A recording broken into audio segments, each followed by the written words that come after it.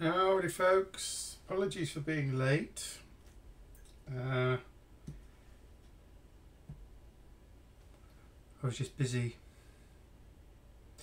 and the day was shorter than expected. Caught me out a little. How's everyone else doing?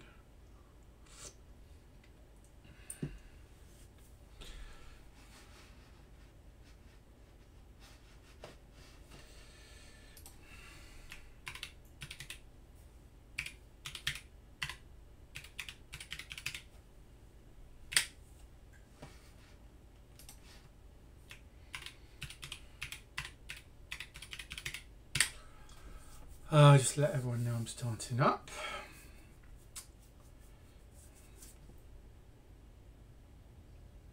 There's quite a few drop frames. Why would that be?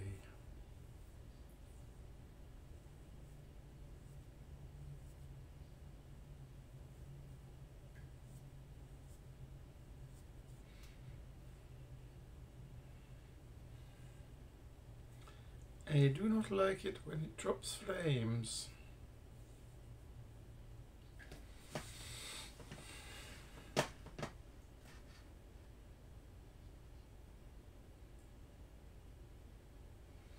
wonder if I should restart the stream. Hold on.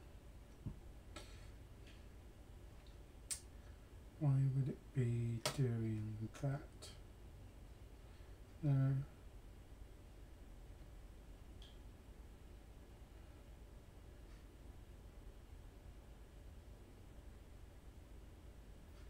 Wow, that seems quite heavy losses of frames. Hi iPost. Is the stream a bit jerky? Seem to have a large frame drop, which is a bit weird. I'm trying to work out why. Why is that?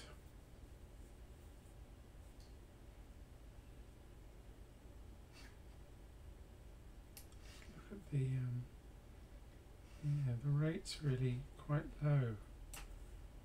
Bear with me just one sec.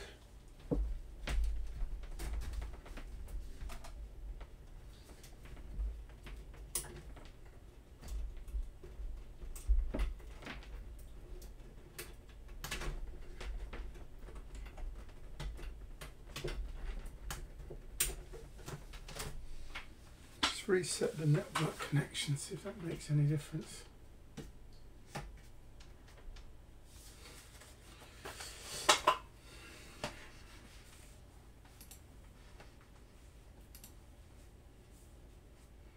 Frame rate is definitely on the low side.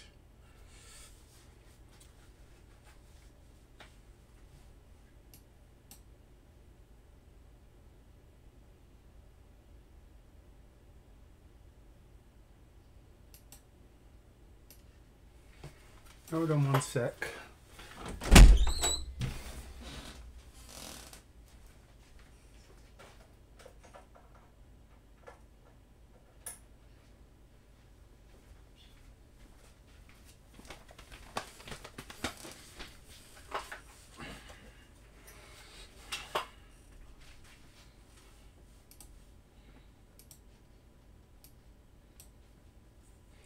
That's a higher frame rate.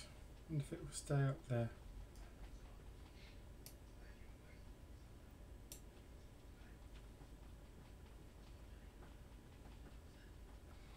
I think that's improved my frame rate, but can I see the throughput? Let me know if it's changed, iPost. I'm hoping that what I just did has improve things slightly.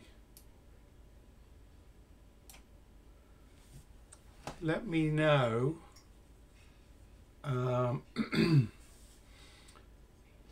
what the stream is like in terms of frame rate and stuff before I carry on. At least I'm in the green now.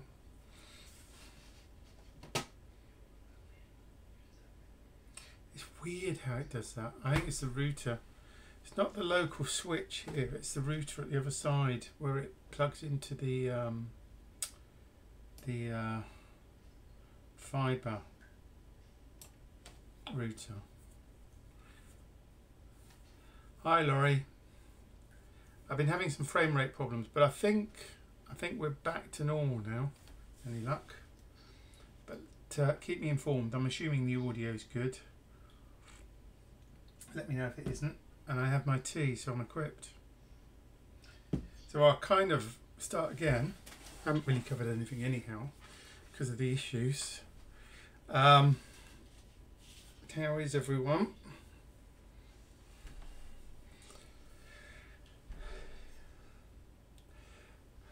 I knew you meant hi, Laurie. High 4, is that like an abbreviated high 5? Is that like one of those? The fumblers.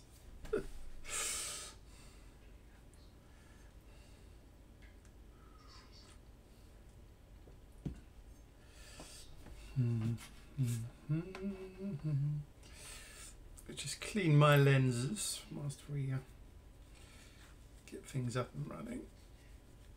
Yeah, frame rate looks to have stabilised now at a much higher rate. That's really odd the way it does that.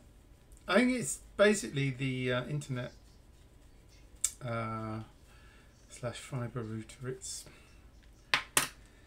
throws a wobbler every now and then, and you have to reset the connection otherwise.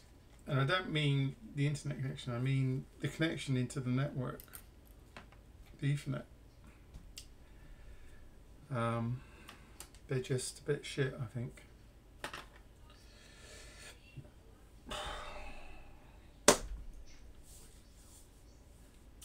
Oh, what's happened to my camera?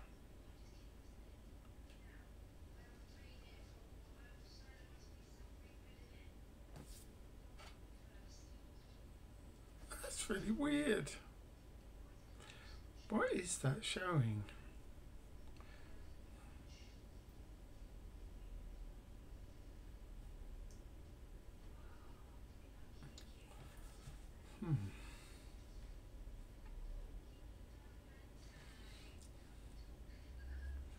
How very odd.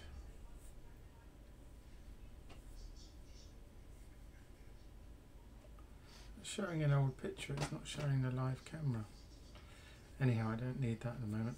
So, let us commence. I'm going to assume frame rate's good now and everyone's hunky-dory. So,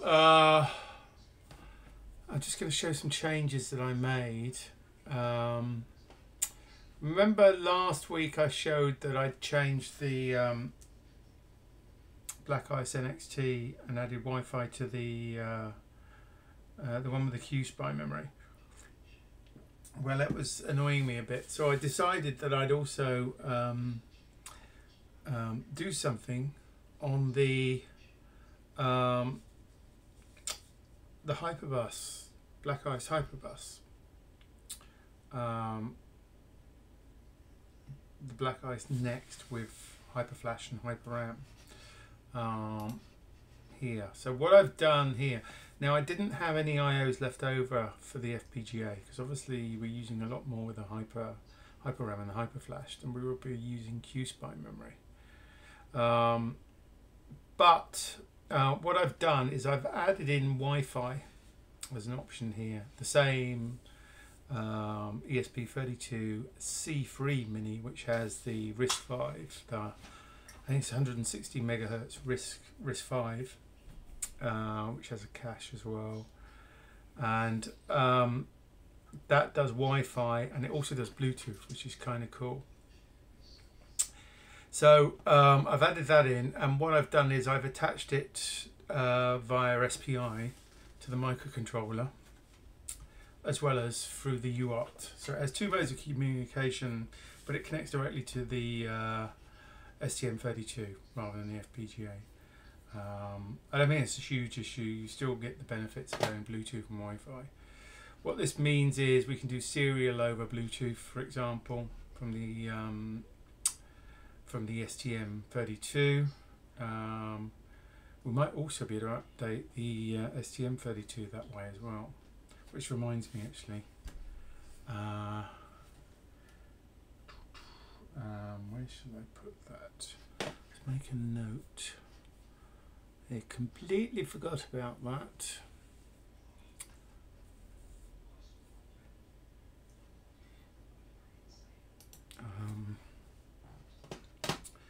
Hold your horses, folks.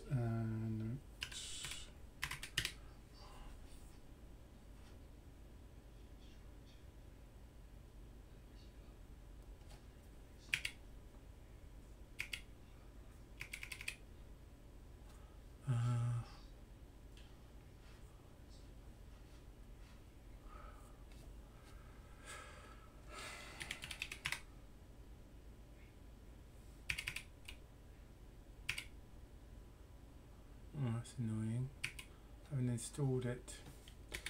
Let me use. Let me just use.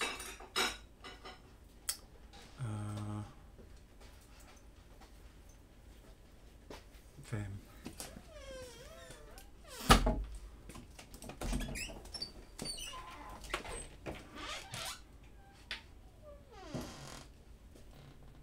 Rearrange my windows. Sorry, bear with me a second, folks.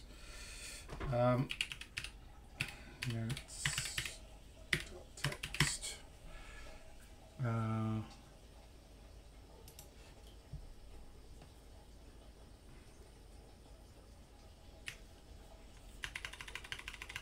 I had lots of fun over the weekend, by the way.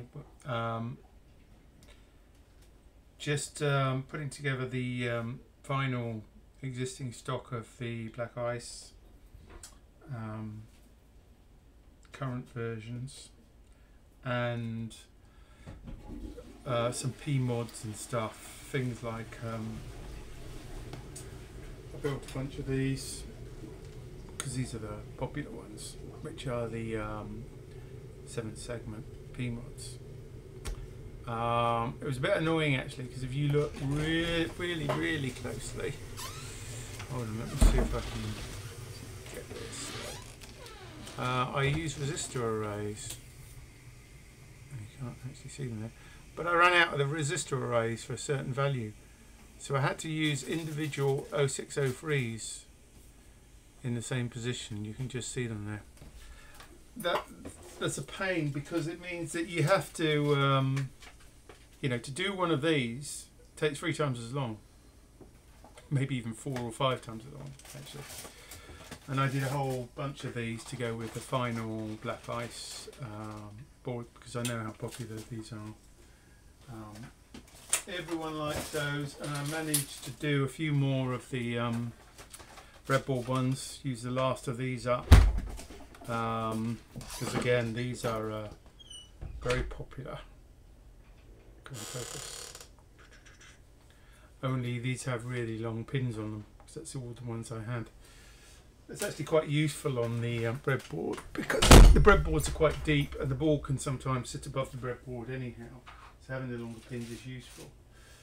And then of course I did the you know, the proverbial carrier boards. These are the buggers, because there's about 120 different joints that have to be soldered. So what a joyous Sunday was spent doing such things for all of those as well. I'm kind of glad that I won't be doing any more of those, quite frankly.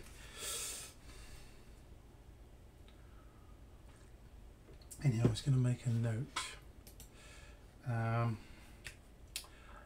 What was I going to make the note about? Not to forget to connect the DFU. Hold on. Home notes.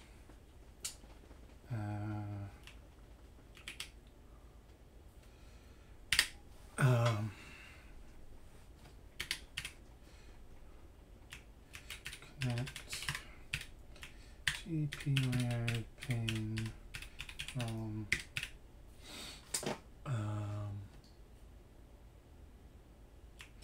ESP32 to DFU pin slash boot on STM32 to enable wireless updates of firmware. I've got to be a bit careful with that though, for the simple reason that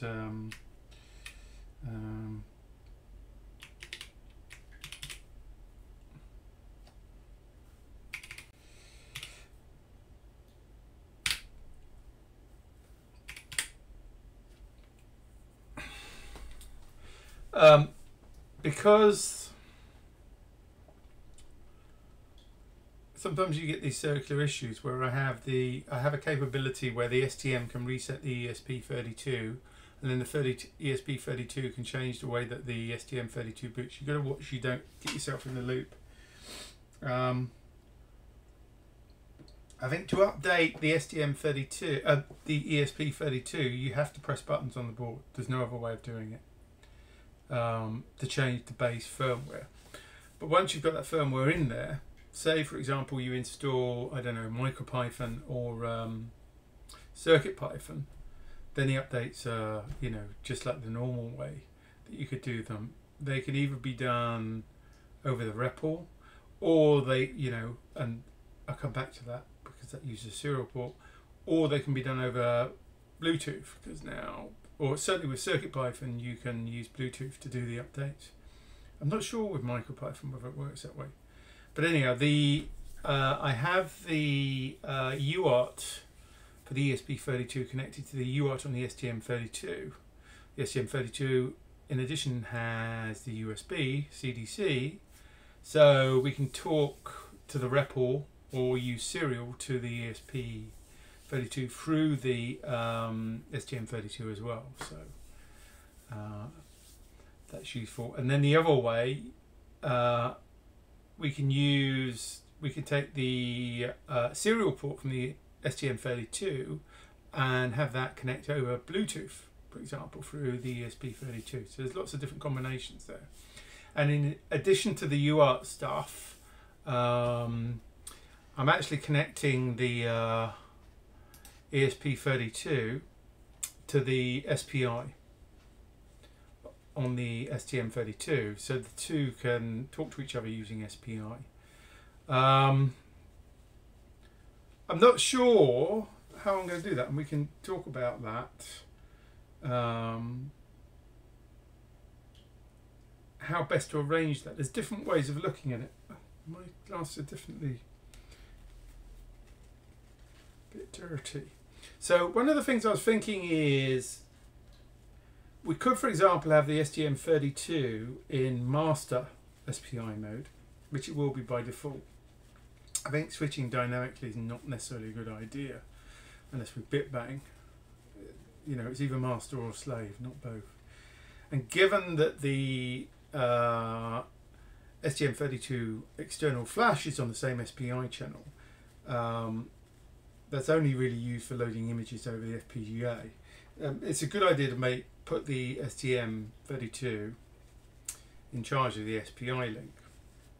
So if we did that, that enables, I mean, one thing I haven't played with yet that I want to play with is there is some support in CircuitPython. I'm not sure how deep it is, but certainly in MicroPython they have async support, and I think you can put async support on the SPI side to make a nice little you know, Python-based app that's async based, which will react to incoming stuff on the SPI. But there's a number of different possible usage patterns between the Wi-Fi / Bluetooth and the way that interacts with the STM32, or the entire system in fact. So one of the obvious ones is you could do updates over the air, which is kind of handy. Secondly, the most obvious one is just to do the serial port over Bluetooth, so that, you know, say you were building a robot or something and it was mobile, battery powered, then you'd have a way to get some telemetry back. So telemetry applications, you know, using basically UART converted over Bluetooth is probably the easiest way. And then you could do more sophisticated network type things with the Wi-Fi and the SPI. You could actually have it. You could actually have an app running in MicroPython or CircuitPython on the ESP32, which is reacting to data coming to and from the STM32. And that's a slightly different. That's going a step beyond, if you like, rather than it just being a kind of a dumb, you know, UART to Bluetooth type application, to actually something a bit more active that's designed to run a kind of, if you like, a orchestration / communication app, wireless communications app on the ESP32, the RISC-V that's running on that. I don't know. How would you use it, Laurie, for example? I know you use the Wi-Fi and the ULX3. I don't know how flexible that is and what it allows you to do, or whether this will be more flexible or not. You can also update the FPGA as well, but it will be done indirectly via the STM32.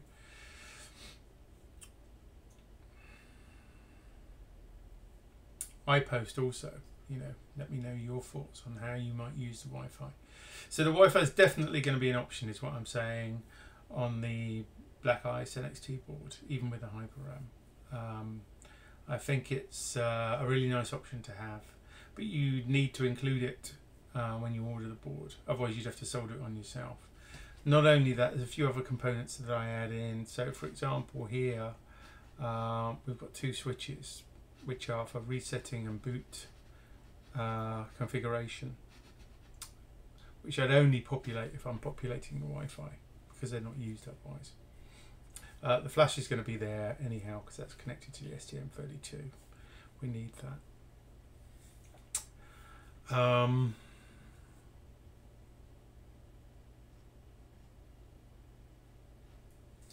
That's the only major difference. The other thing I did was I moved you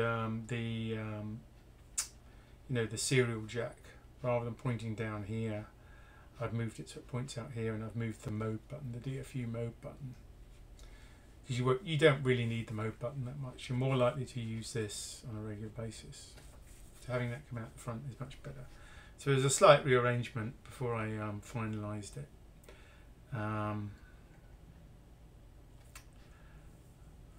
I moved the LED as well. That's now next to the debug connector.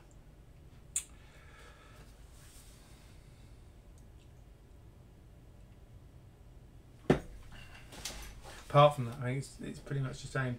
There was some clear up areas and some optimizations and things, but really the big change is the Wi-Fi, which is what I wanted to talk about today, to get people's opinion. Laurie says on the ULX3S it's an SPI master. Okay, so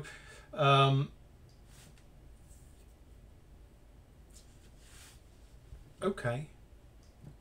Now, is that advantageous or disadvantageous in this situation from your perspective, Laurie? Does it matter? It goes direct to the FPGA. Yeah, well, we're not going direct to the FPGA in this case, so this goes direct to the STM32, which in turn can pass things on to the FPGA.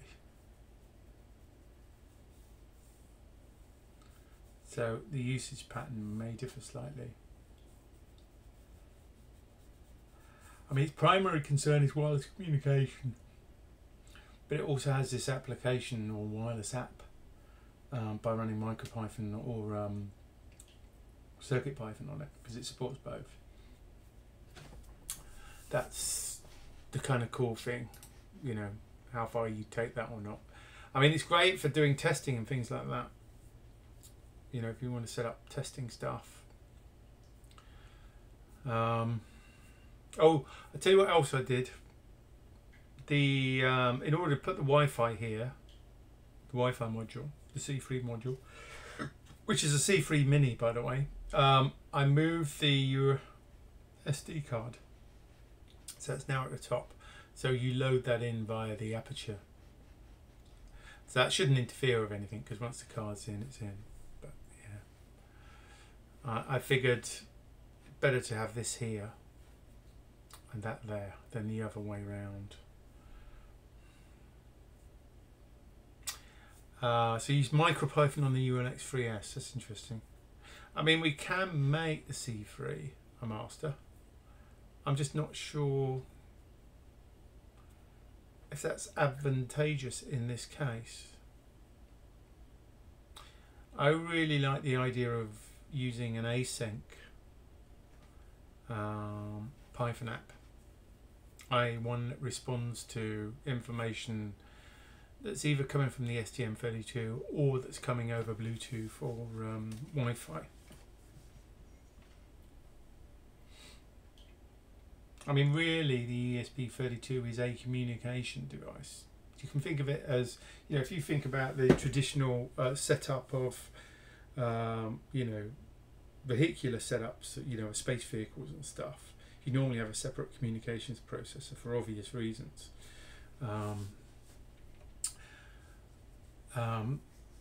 So that you can always communicate and have it do certain things like reset the device, etc.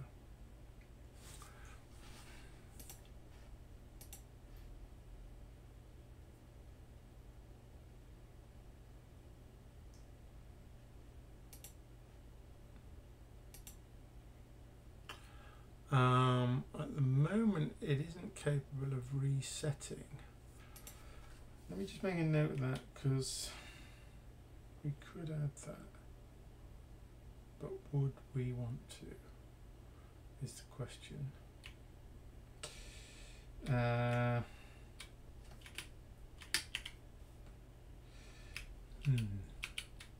Good point.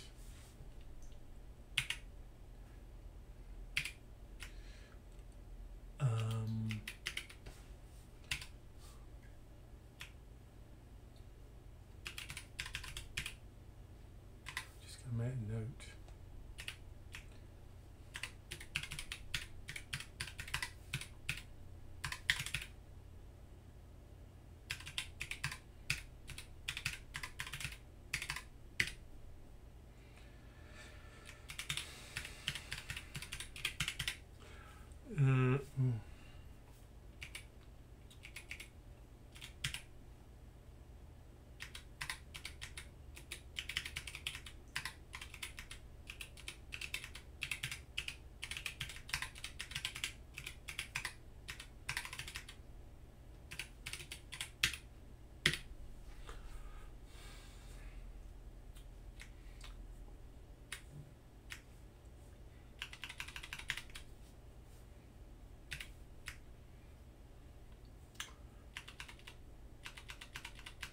I think iPost is around, but he's not commenting. I'm guessing he's still working or something. What have I done here? Hold on.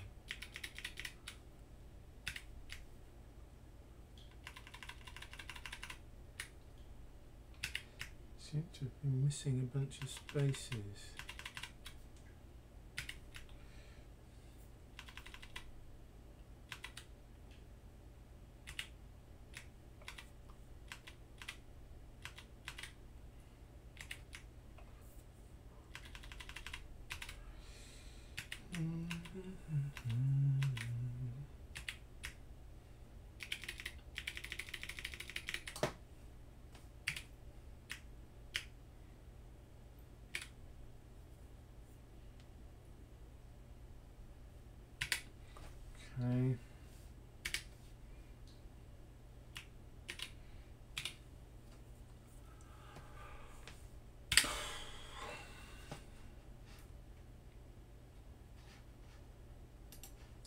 The ULX3S has several other pins between ESP32 and eFPGA, one of which is used as a GPIO pin with an interrupt handler to take interrupts from the FPGA.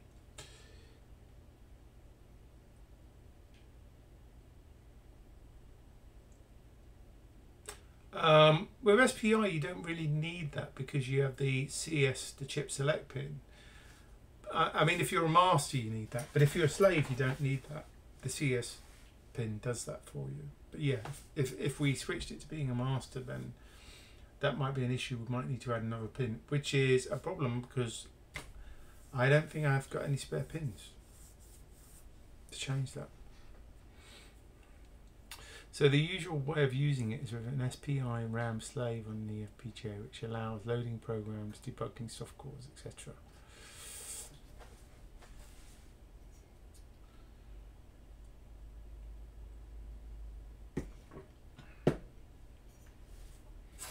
I mean, we will have that functionality built in on the STM32 anyhow. So it's just a case of that information being relayed over wireless.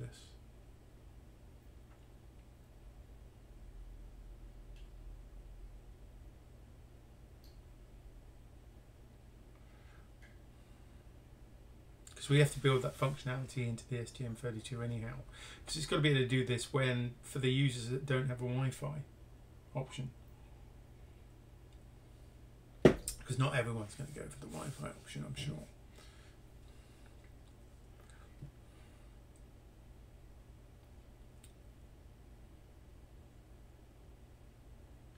It also supports the on-screen display loader. That's less of an issue for this because this isn't really aimed at retro.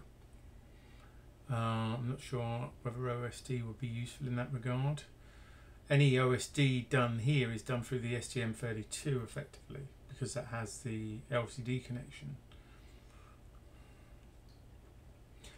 I tend to use WebREPL over Wi-Fi to talk to the ESP32. I'm kind of in two minds about how to program this. I mean, it'll be fun when I start playing with it, but you have this kind of simple thing of you open a Python file, you edit it on the device and save as you're going along. But I kind of don't really like that in many ways, even though it sounds really convenient. And I can see that if you were coming into the, embedded world from Python, that would be a useful thing to have, because it kind of works the way that you expect it to. But in reality, it's a bit of a nightmare, and I've gotten myself into all sorts of problems by doing that, by not saving older versions when I should have done, and stuff like that, because my procedure for updating the running firmware is effectively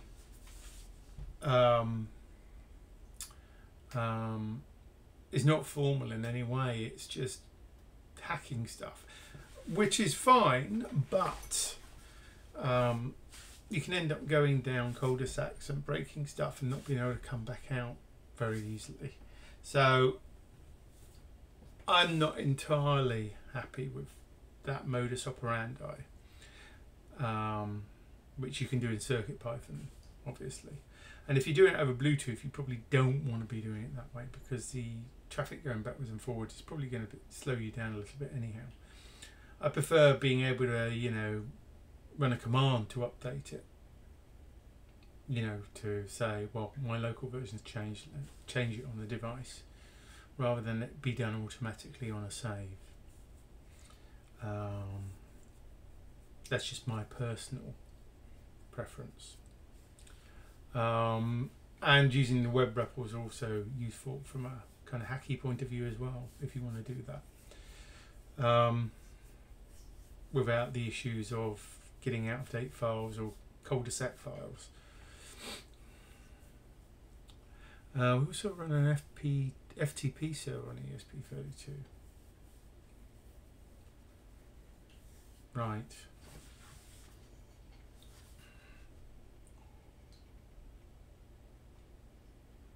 But you could certainly easily do that. I mean, yeah, it's not the most convenient protocol, but yeah, I guess it's low overhead. in terms of network transmission of files.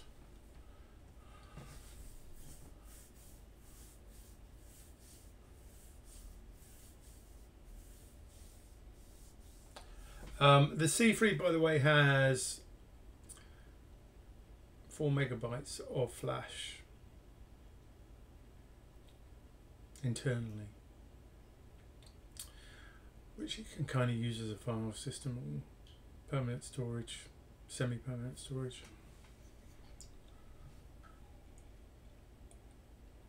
The ULX3S also supports pass-through of UART from the FTDI via the FPGA to the ESP32, so you can run REPL over terminal connection from the host. Hold on, let me just get my head around that. Sorry.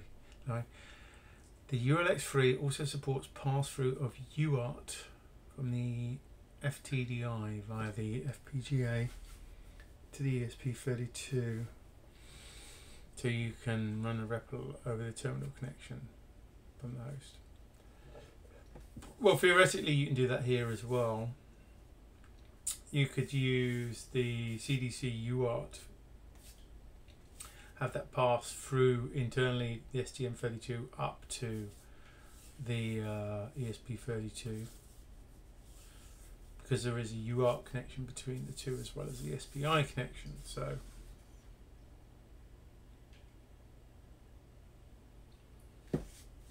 you could make that either way if that's what you wanted.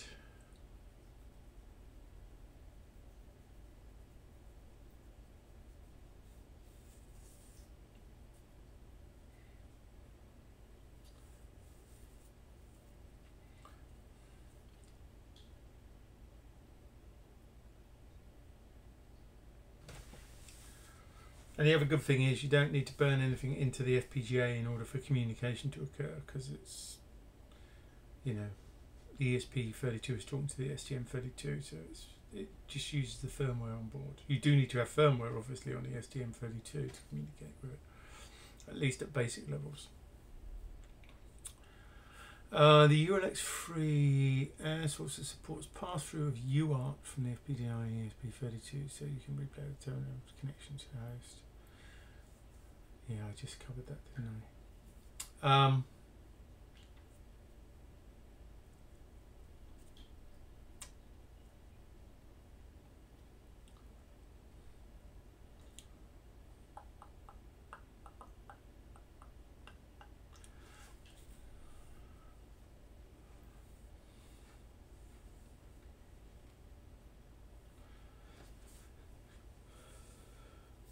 Finding the right balance with the use of the UART and the SPI.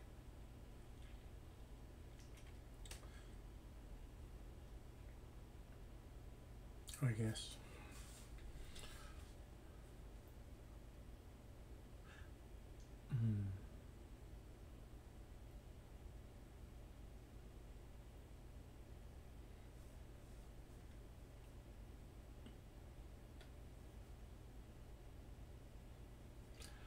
It's a bit hard to think about, Laurie says, it's a bit hard to think about how I would use ESP32 on BlackIce Nxt. I would need to experiment and think a bit more about it.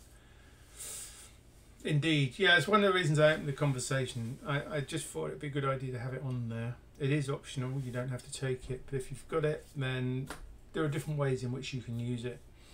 You know, all the way from it being on wireless serial port to the STM32 through to running MicroPython or CircuitPython app that, you know, utilizes UART and SPI, etc.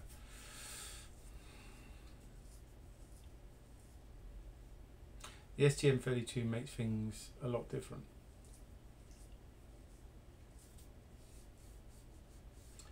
Yes, but it also has some convenience in that you don't have to program the FPGA in order to do anything useful.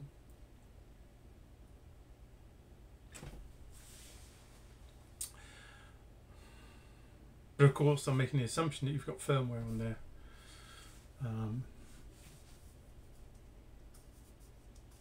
You know, in terms of firmware on the STM32.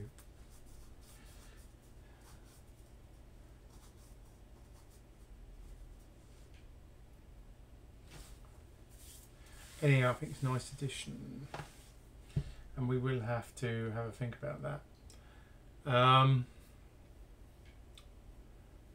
Let me know your thoughts, iPost, if you are listening, if you're working, obviously.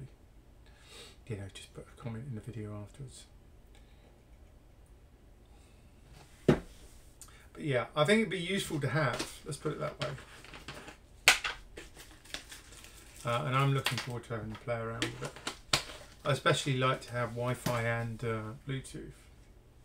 It's kind of cool to have both of those, which is why I like the C3 device. The S3 looks good as well, but they're like the mini modules are like rocking horse crap. Unfortunately, very difficult to get. You can get a RAM-less version, but not. A lot of the stuff there's early versions for development, not for production.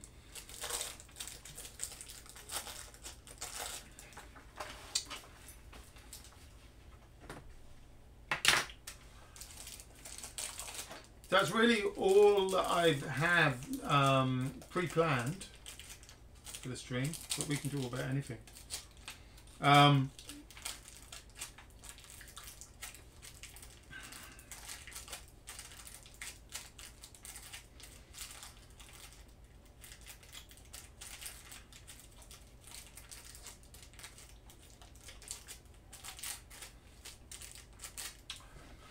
I would like to use the S3, but I don't think, you know, the availability is going to be good for a little while on that. Yeah.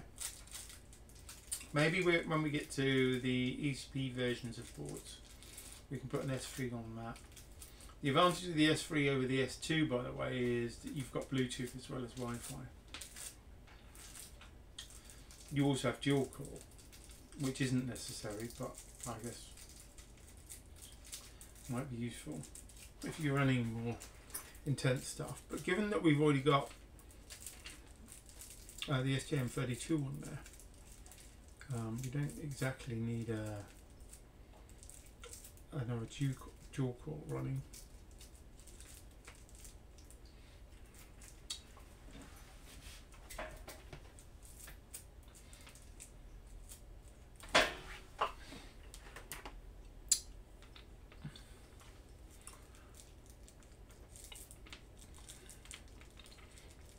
I need to order them on Monday, the new boards. That's my deadline. They are still making them, but they're just not shipping them. So I'm not losing a huge amount of time at the moment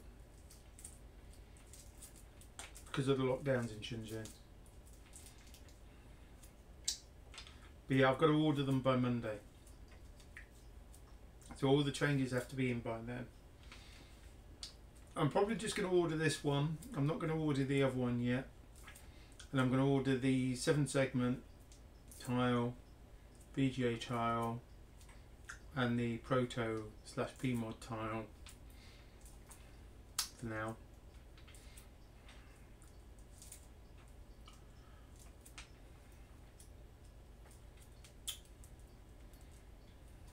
So yeah, if you want anything changing, you have to let me know this week. It's the last possible week.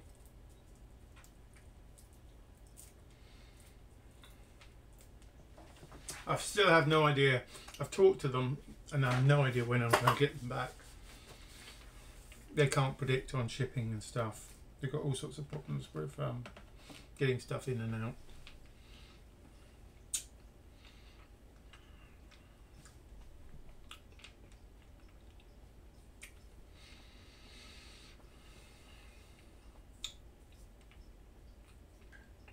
I mean, the situation is basically the same as it was. Maybe slightly worse, but probably about the same.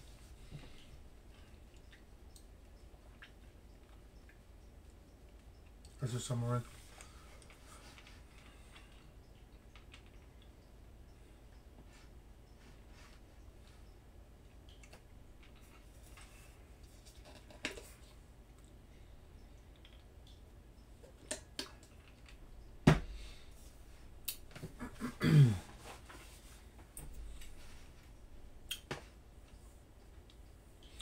Oh, the other thing that I do connect is the C3 does have a like a JTAG serial slash USB, so I take that down to the power delivery USB connector, because obviously we're using the top one as the main communications thing for the STM32, so you can get access to it on the power delivery USB. So you probably wouldn't be using that in normal operation, but you might want to use that when you're programming it or debugging. But you, obviously trying to do power delivery and that at the same time is a bit awkward. I mean, it could be done. I was thinking of building something that splits them out as well at some point to give even more choices.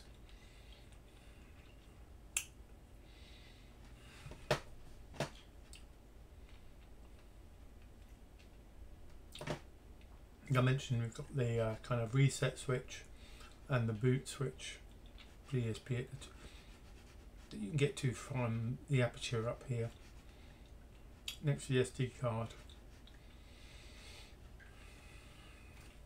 I'm kind of happy with it now. I don't want to change anything. The only thing I'm doing at the moment is just doing error checking and stuff like that before I send them off. Power plane optimizations, that kind of stuff. Not functional changes.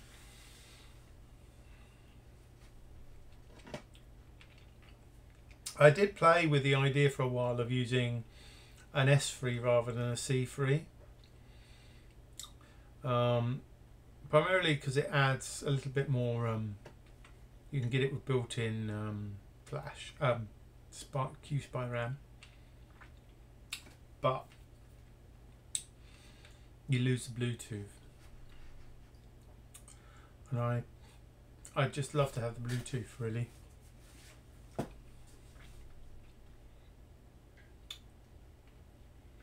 Given, you know, its position in the chain.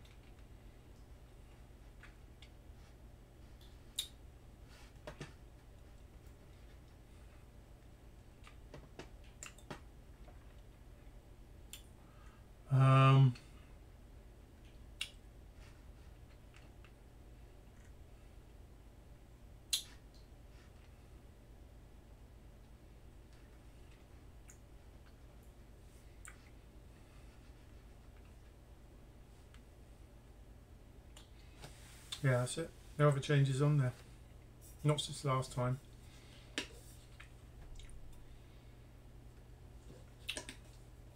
I'm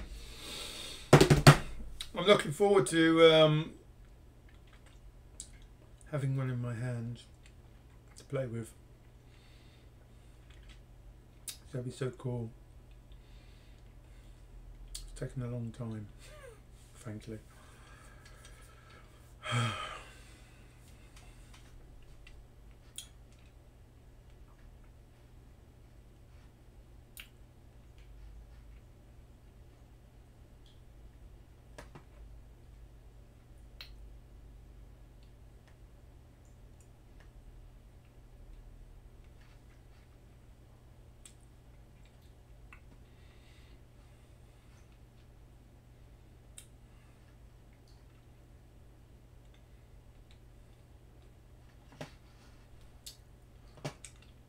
What initial projects are you thinking of doing on this board? Well, I've got to get all the firmware working, really. That's my primary goal. I can do some of that with the existing prototype, but some of it I can't.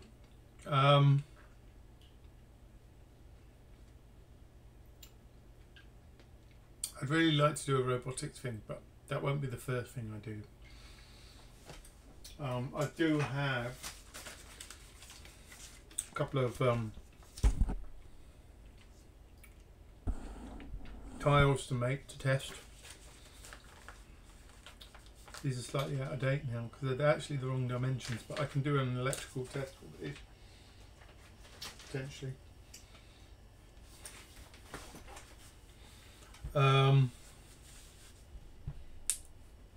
I've I've got to do all the documentation, obviously, but we do that as we're going along with the firmware, using the M-book stuff that we did before.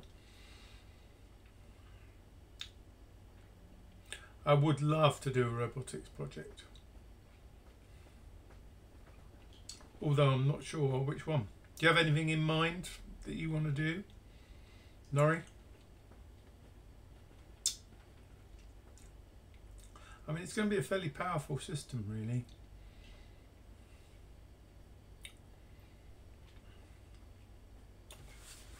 There's a lot that you can do.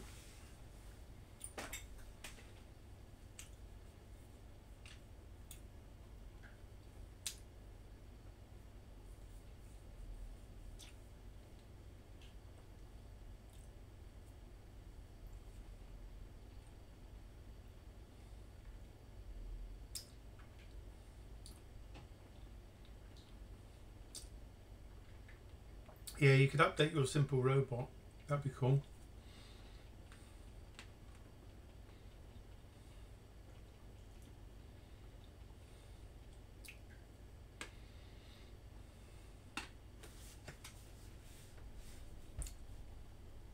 I do have some chassis to make a simple robot, actually.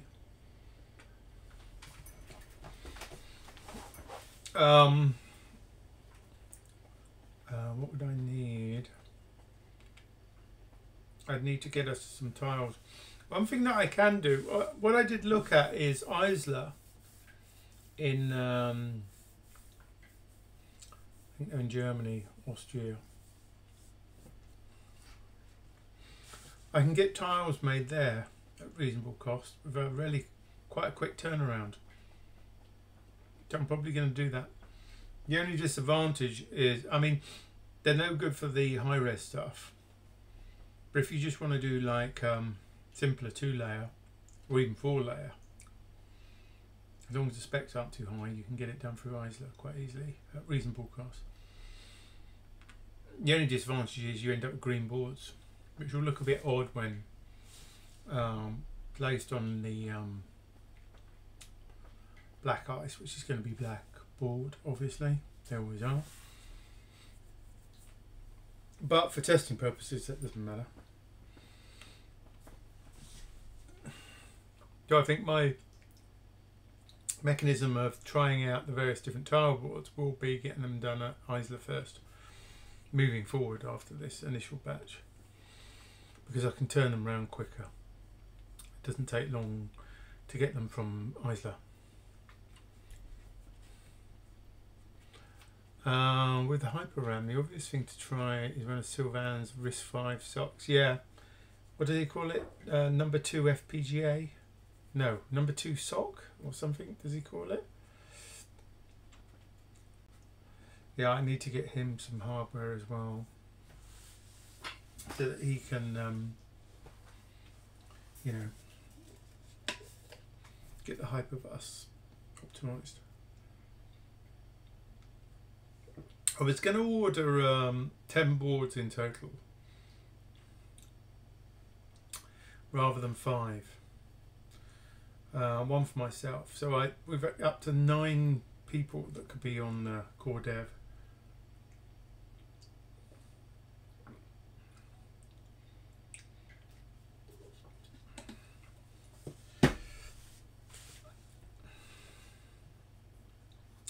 Which would be good.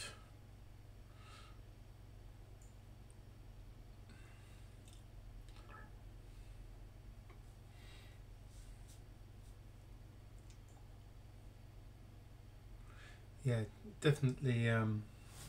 I mean, once he gets the HyperRAM stuff done, he'll get his SoCs working on it. So that'll be advantageous, and hopefully he can package them in a way that work in a friendly way with him, with Amaranth, or Amaranth, should I say.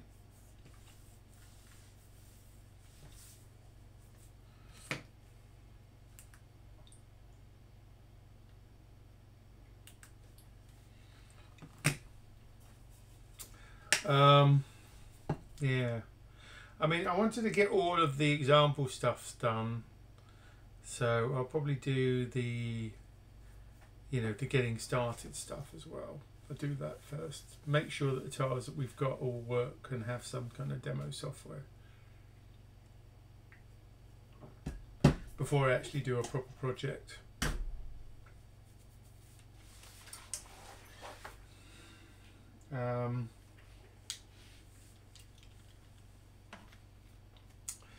But yeah, I haven't thought about what I'm going to do with it in terms of first project, because I've just been so busy sorting it out and trying to get damn components and PCBs ordered and all the shipping pain in the arse stuff that's going on right now. It just seems to be taking up my time doing immense amounts of admin and working around logistic issues and God knows what else.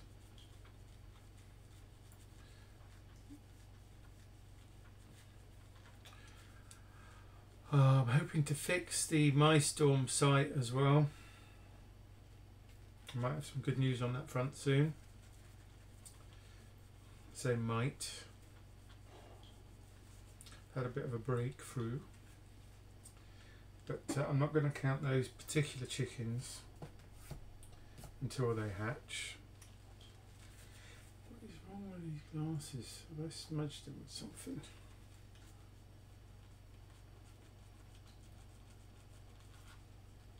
Yeah, it'd be interesting to play around with the HyperRAM, see how well it performs. Because I have no experience of using HyperRAM. I'm intrigued to see how well it performs. You know, in a either streaming type or in the SoC configurations. I'm intrigued to see how well it performs.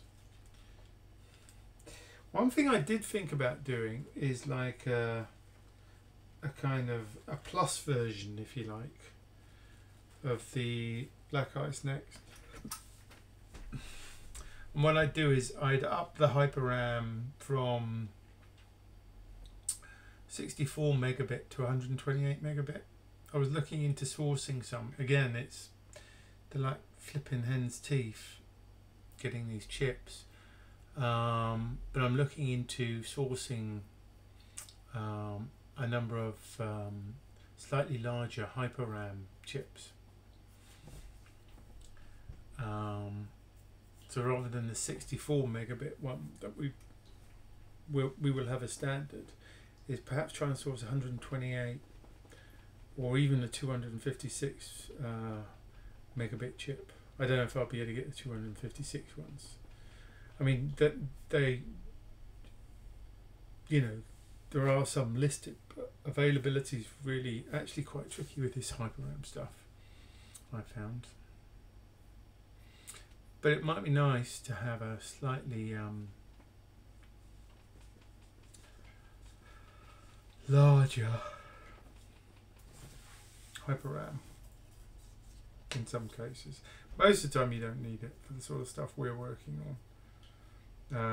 I know Sylvan wants more, but that's because he does mad things like try to run Linux and stuff on them.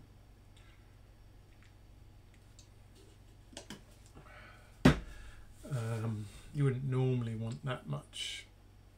You wouldn't normally need that much RAM.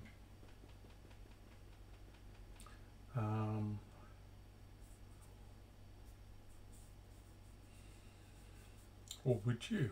Maybe Laurie needs that much RAM for something.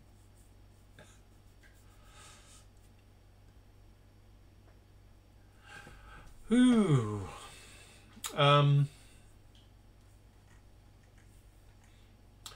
The other thing I had an issue with, I'm still having an issue, is these ESD chips for the USB. I've still got to sort that issue out. I need to experiment with that because the ones I have on the proto board are still being a bit weird. And I can't quite work out why. I might omit them altogether, but it seems a shame when I've already got them not to be able to use them, because it does provide a little bit more protection, which is useful.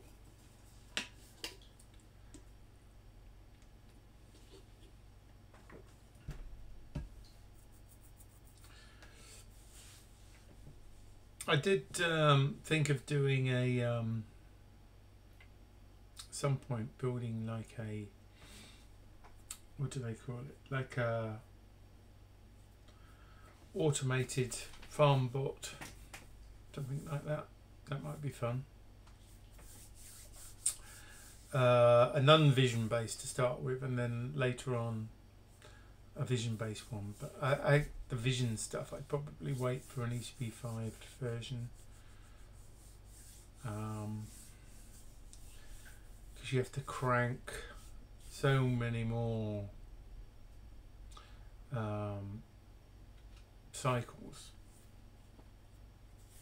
and arithmetic to do the video stuff. It's pretty intensive, particularly if you want to use something like the TensorFlow Lite or something similar, because it really is quite, you know, intense on the processor.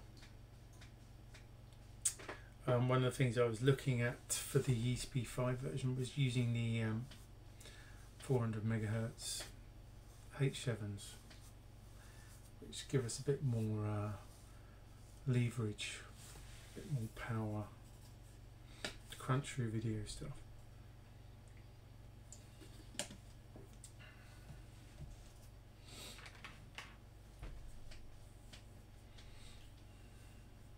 But yeah, a non-visual farm bot would be kind of cool, i.e. for the fixed management, whereby it's not doing real-time video, it's doing, you know, maybe a few stills, that kind of thing. You can easily handle that stuff.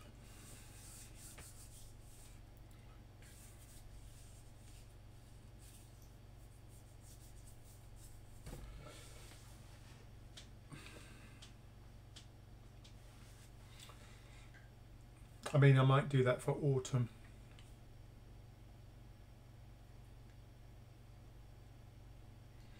So I was thinking of building some like FarmBot frames to do that.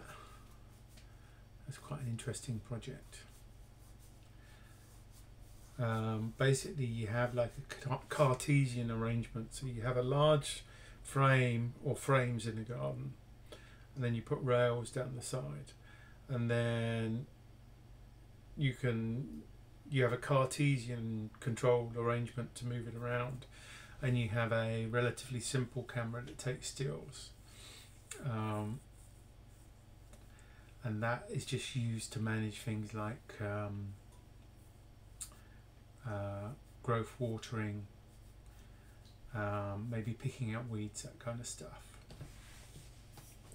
So it's not like vision as in driving, you know, like a proper automated farm robot. It's more like a Cartesian automation system with some very simple still video. That sounds like a contradiction. Some simple video or still processing. In a lot of the cases you can offload the processing as well. One of the things I'd probably need to make that feasible is get the Ethernet tile done, perhaps with some PoE support, because that's a great way of doing the connectivity, because you can mind you, it depends, you know, if you're using a battery and solar power, it can be right next to the Cartesian arrangement, in which case the USB or power delivery over USB is more than adequate. You don't need to use Ethernet, and then you can use Wi-Fi, etc., or Bluetooth to transfer any telemetry or data. Assuming you've got a reasonable distance, you know, and you can mount, you know, your receiver not too far from that.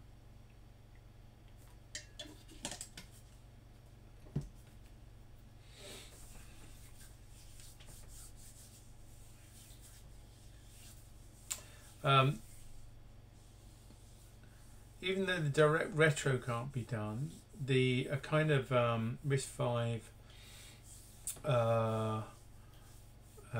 retro core stuff, maybe with some graphics, could be done. That'd be interesting. I'm sure iPost wants to work on some of that stuff as well.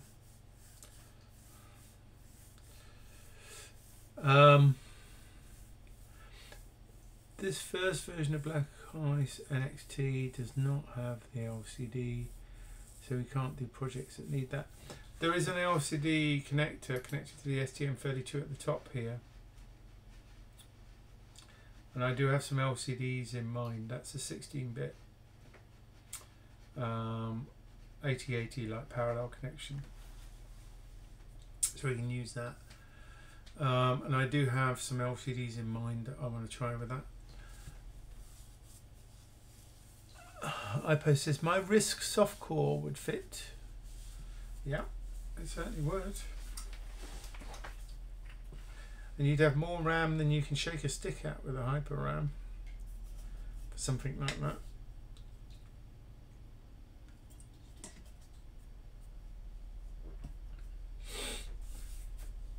Yeah, the LCD connector's still on here. I haven't taken that off, Laurie. That's connected to the STM32 16-bit 8080 or 6800 type link. That's connected to the FPC bus. Sorry, FMC bus, not FPC. FMC bus in the STM32.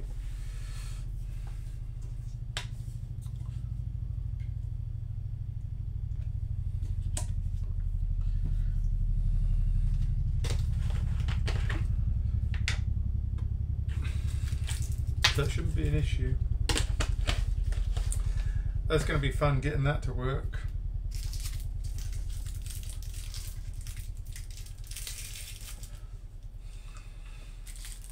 That's all about timing.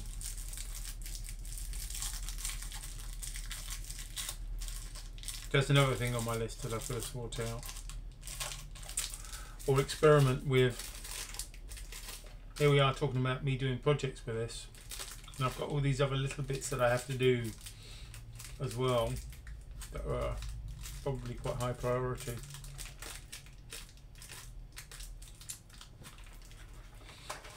But yeah, it's going to be fun using the LCD if I can get it working. That'll be a nice little bonus.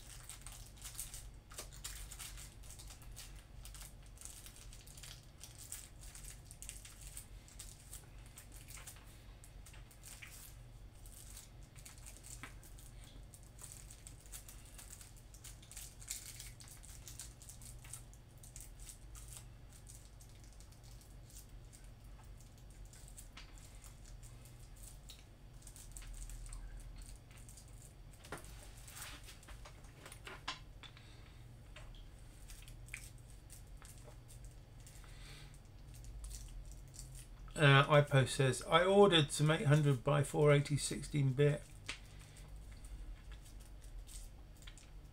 touchscreens.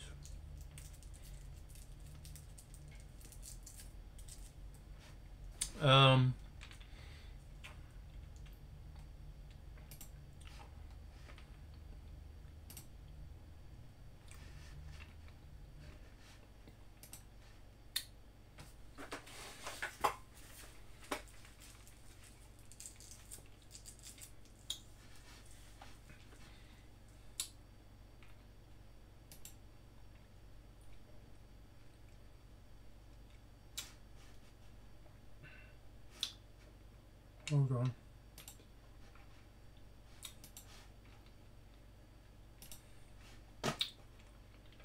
Let's just have a look.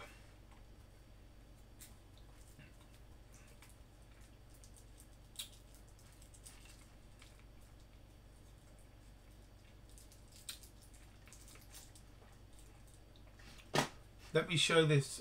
Sorry, you probably can't see this. Hold on. Let me get this on the screen.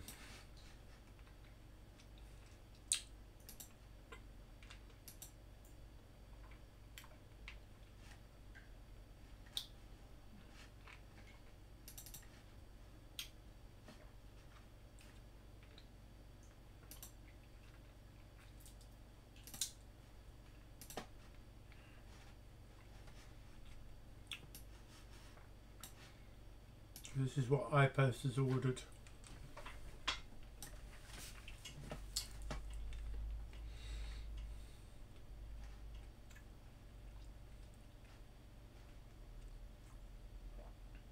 OTM 8009A.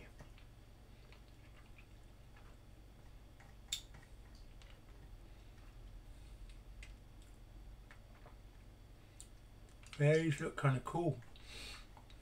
What's the pin out? Does it show the pin out somewhere? Kind of half see it there, but that looks backwards. Hold on.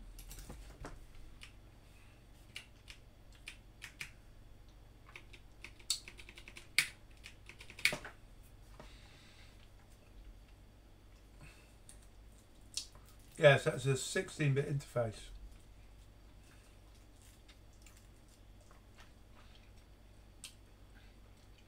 Yeah, we can interface to that.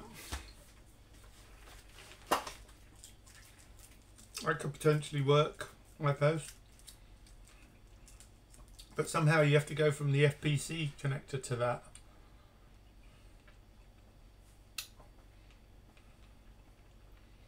I mean, we could do an adapter board. That's probably the easiest way of doing it. You know, like a PCB that has FPC on one side and then an IDC or 0.1 inch dual row header that fits with this on the other.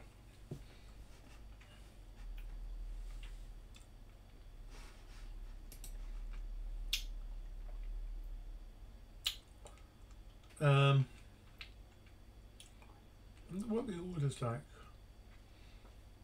I think it's a different order of pins.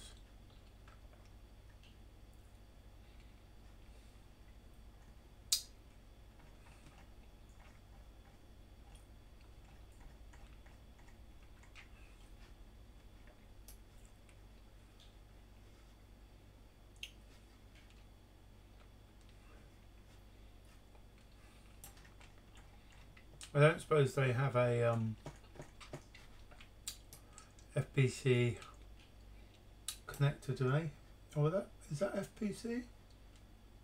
What kind of connector is that?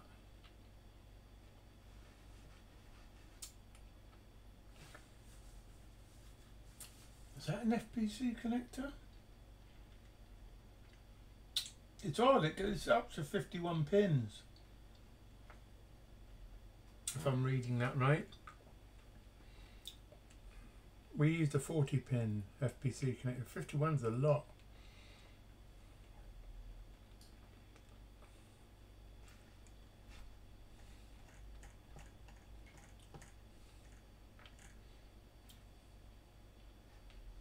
Yeah, so it's much wider. So we'd have to do an adapter. So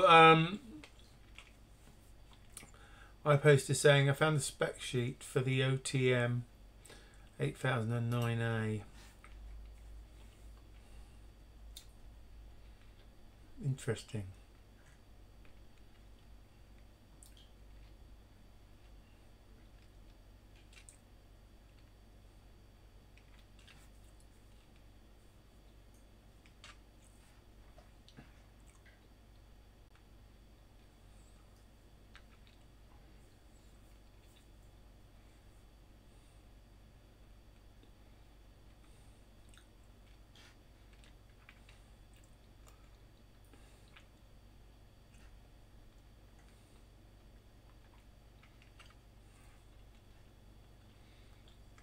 Yeah, I mean the interface is compatible.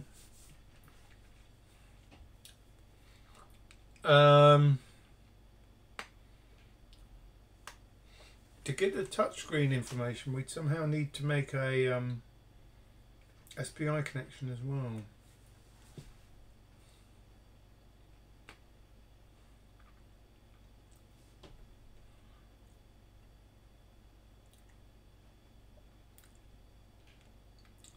Touchscreen, IC chip select control pin.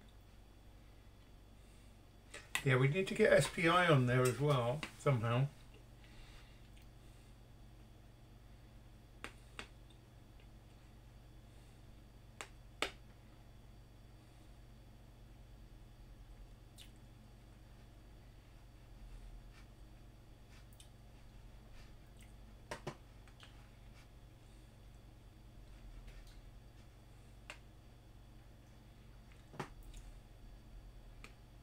Parallel port module user manual.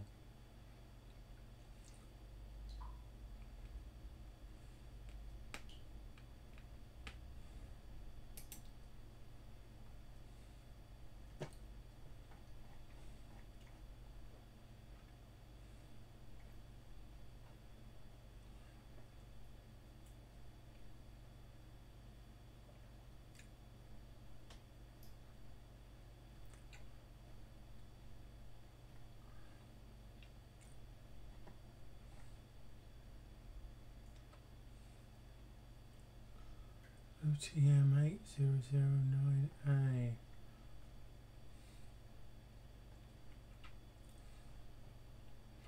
There's some good detail here.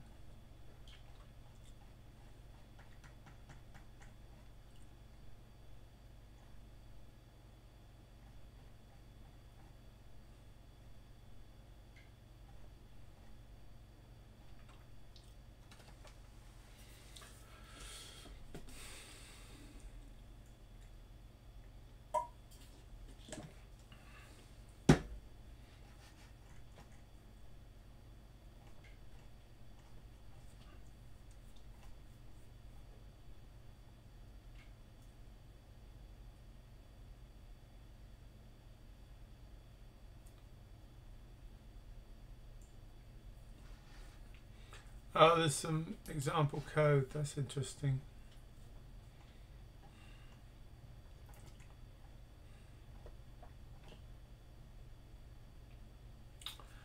Oh, it's got all the register information. That's interesting as well. It's useful.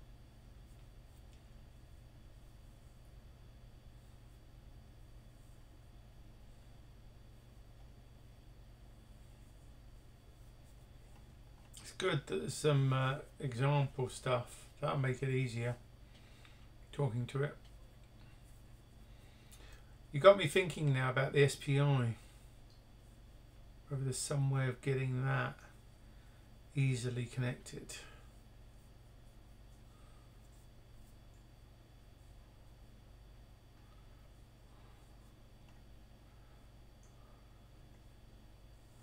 Yeah, this is good. Nice find, iPost.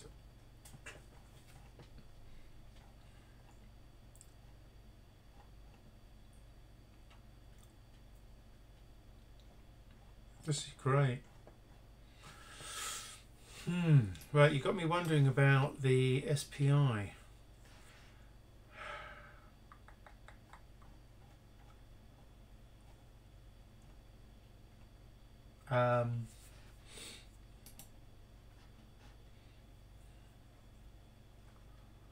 Could we do SPI?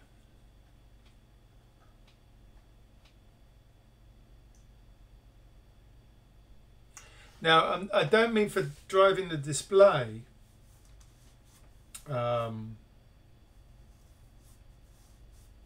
iPost. I'm talking about the touch control, reading the touch control. Has a touch controller built in that is SPI based. So if we can get SPI to it, we can read the touch control.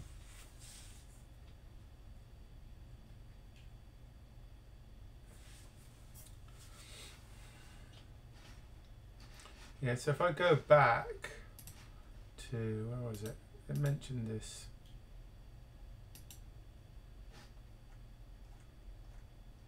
Here, look. So if you look at the pin out, these pins, these are for the touch control.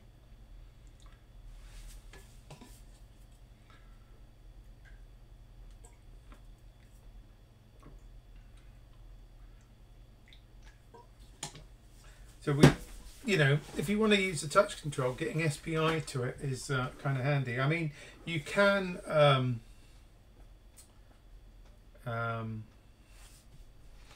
you could take it out for P-mod or something, but I was trying to think of a way of doing it.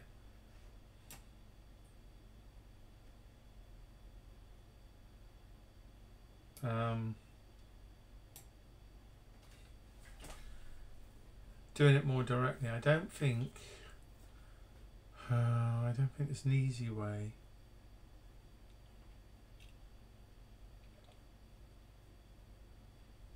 Of getting that information in.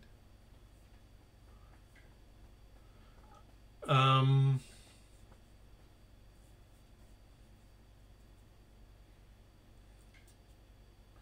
mean, on the board we have SPI in the locality. You know, these pins here are SPI, and there's the display connector. Oops, sorry, you won't be able to see that. Let me so here's the display connector at the top, and here's our SPI signals. But that SPI is used initially to read the flash to get the image to program the FPGA with. But it's also used to communicate with the ESP32. So I wouldn't really want to be tripling that up to use to read the touch.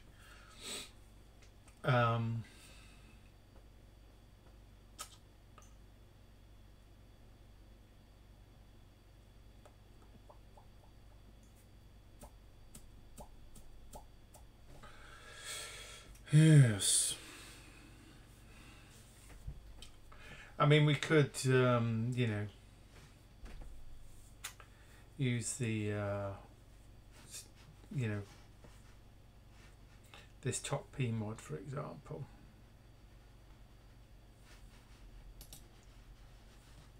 Here.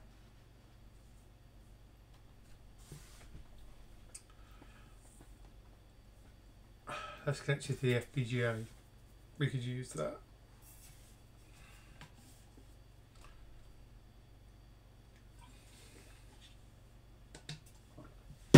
I was just wondering if we could somehow connect some of those pins into here, but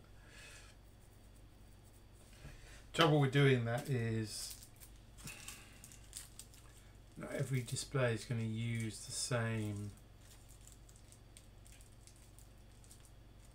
pin outs, and could something connecting to the 40 pin FPC actually consume those pins even though they're not using them, i.e. pull them down and pull them up or something. I was just wondering if we could somehow get them onto here. There are some spare pins, but I can't remember what the spec was for those. I think it was only like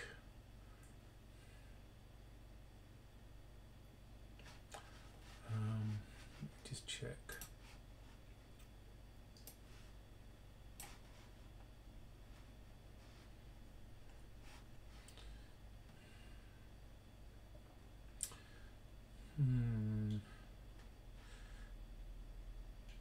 There's two SPI DODA pins.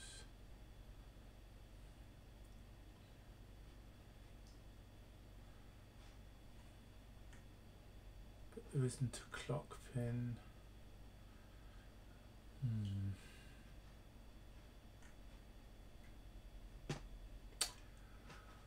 Oh yeah, I can't see any easy way of getting those onto the FPC connector.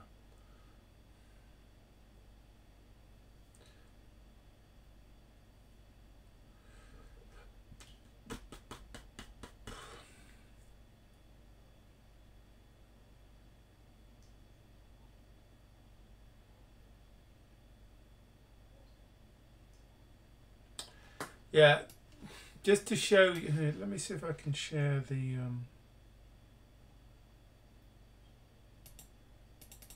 Let me just switch to the schematic. Hold on.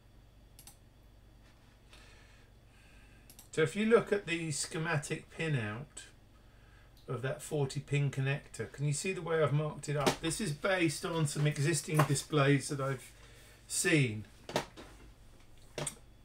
So you have the 16-bit data bus, you have the control signals, which are the D ones here. This NS9 is called a marker pin. I don't think it actually does anything. The pins at the top here are analog, effectively, for touchscreen. Analog signals, and I'm not using those.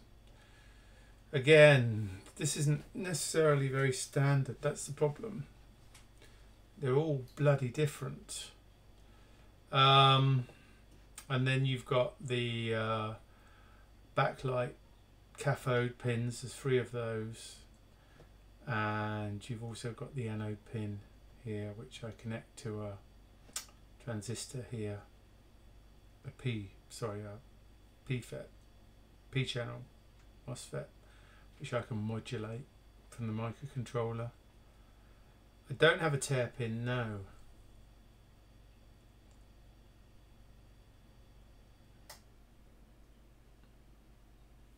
Some of the parallels have a sync tear pin. Yeah, I'm not quite sure how that works, because what we're using is the FMC interface on the microcontroller to drive it.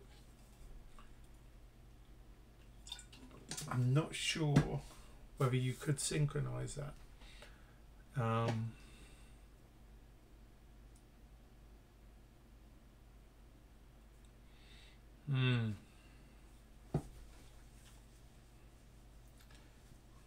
And again, the trouble is these pinouts aren't standard, I post, for these displays. It's very frustrating. So this doesn't have, as far as I know, a sync. Or the ones that I took this from, should I say, didn't have a sync. Hello, Twinks, you back in? You come to say hello. Did you finish your suppers? Did you finish it? You want to say hello to the folks on the stream? Oh, you're slightly wet. You were soaked earlier, weren't you, Twinkles? Don't know how you got so wet. Don't know where you'd been. Purry cat.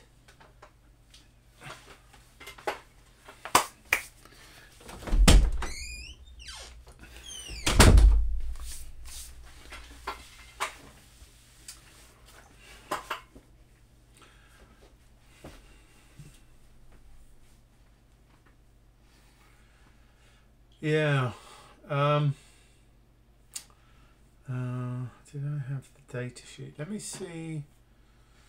Did I have this loaded up on this machine? It might have been on my laptop.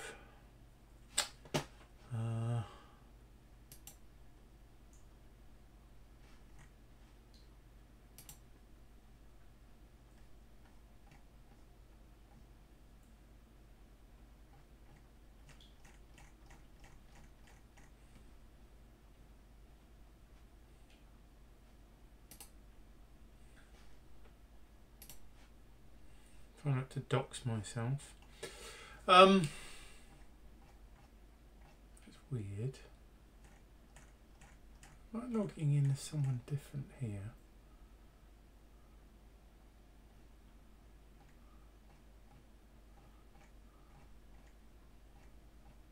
Okay.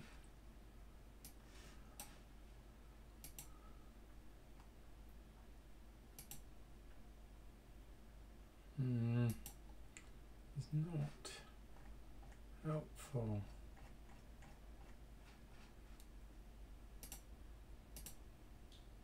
Sorry, I'm just looking to see if I've got a link to the displays. It's on the other machine, I think.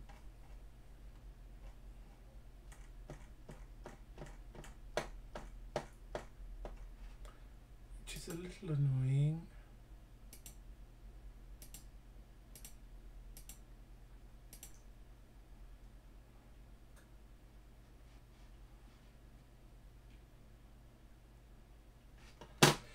Okay, can't show you that easily.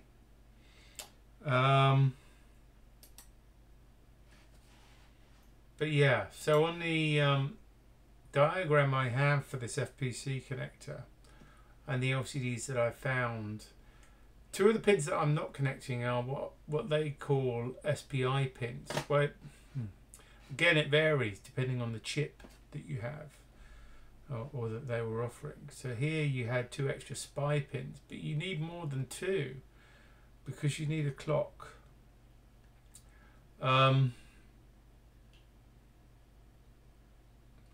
So one of the other pins would normally tend to double up as a clock, but you'd only use the SPI pins when you're in SPI mode, not parallel mode, so that you could get away with using, I don't know which ones, I can't remember off the top of my head, but it'll be one of these others.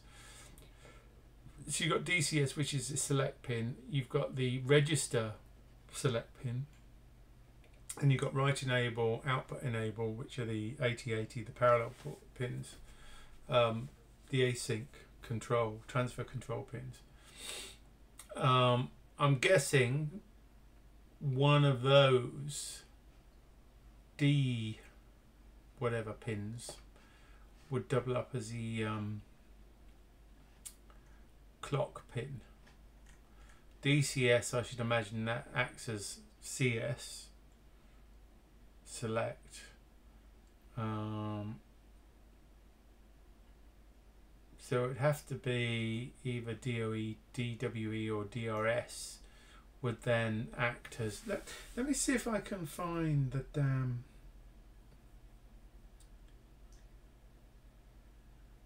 link. Bear with me a sec. Let me just switch machines, see if I can...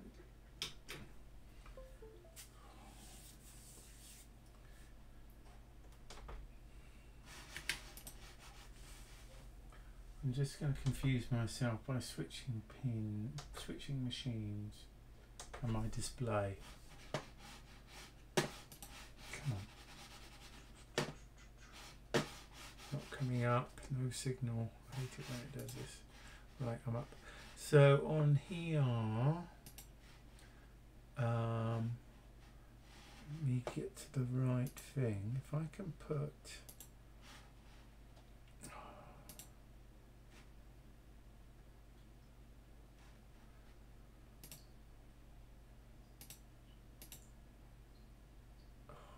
Too many tabs open. Is this one?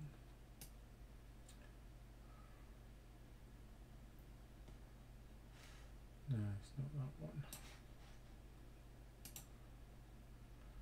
Not that one. Definitely not that one.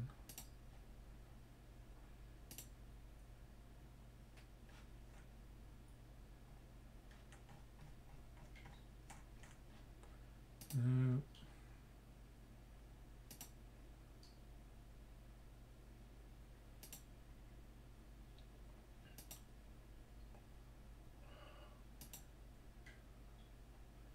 Damn it. Maybe it is this one.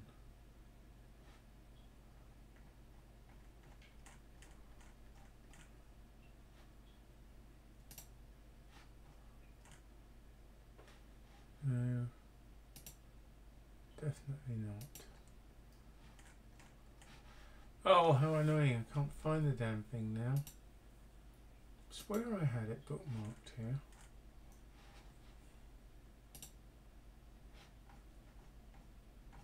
These ones are totally different.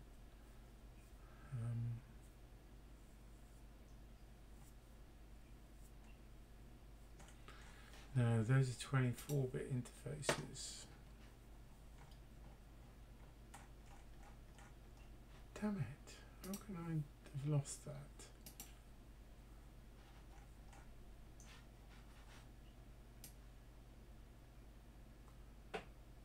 Oh, maybe it's these. These are 3.5-inch screens. Copy. Let me just...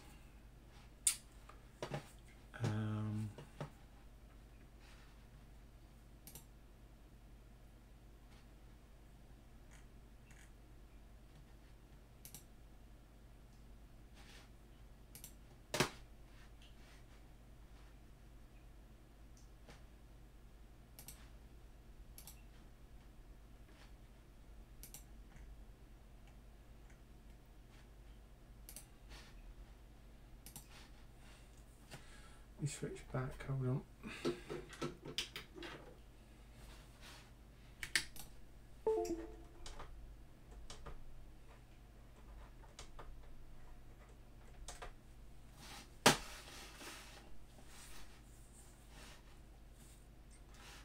Oh, come on, don't do that to me. Oh, so annoying. Rearranging my screen, hold on.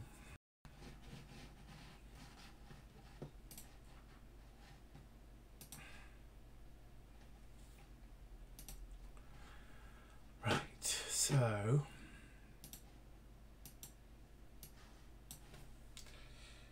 here's the ones that I was looking at.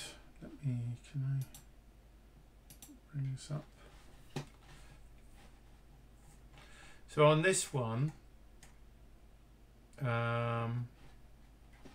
these are 3.5 inch. Okay. There's different controllers for these, depending on what you choose. But if you look at the pinouts, which we have here, let me see if I can.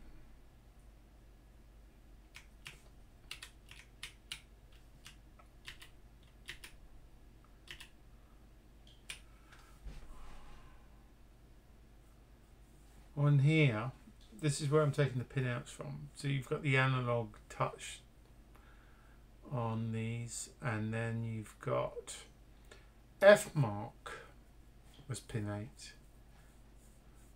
F mark.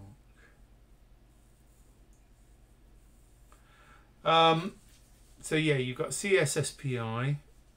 Oh, F mark is the test pin. Okay, interesting. I wasn't aware of that. F mark. Really weird name to use for that. So on this SPI here, yeah, the SPI pins overlap with the register select and the write commands, which is frustrating. So it means that you can't do a full SPI in addition. F mark. I'd never heard them use F mark before. I was thinking F mark is just like a marker pin, like a duff pin, like a key pin or something like that. F mark. Weird. So on here we have the F mark pin. Could we use that? Interesting. Trouble is, I've run out of pins on the bloody STM32. So I'm not sure we could use that. Frame marker, is that what it stands for? Okay.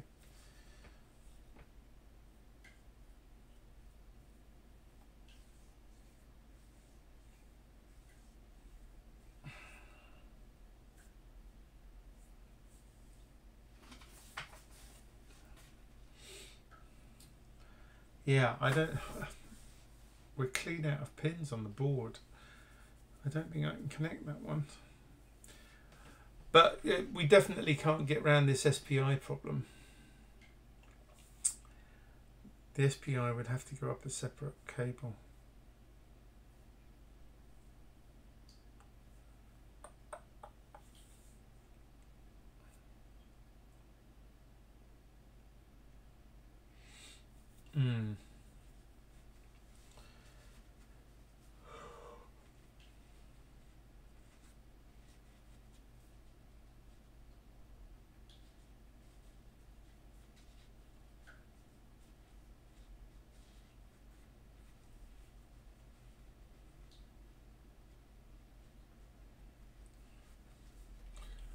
Okay.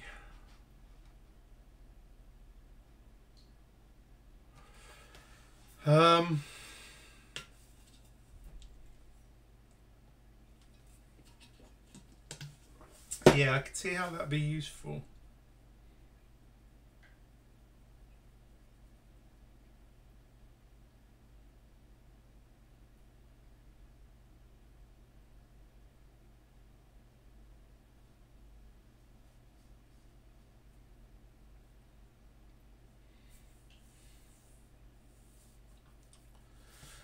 So the question is, if I was to use this pin then, here, where it says NS9, where I haven't named it, you know, if we were to use that,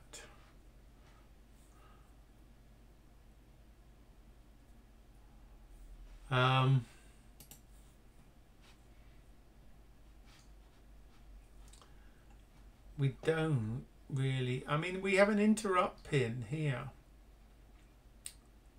which I could take there, but I was assuming the interrupt pin would be used in conjunction with the FPGA. And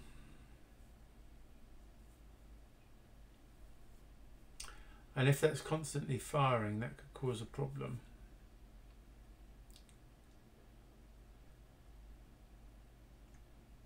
Which is annoying.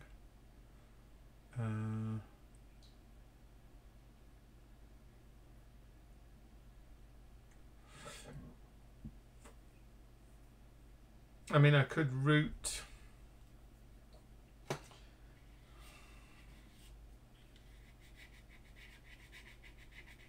Well, one could route. Right, let's put it that way. If you were going to separately route the SPI pins, you could separately route the frame pin over the FPGA. And the FPGA in turn causes the interrupt. I was just wondering if there's a way of doing it where you don't have to go through the FPGA.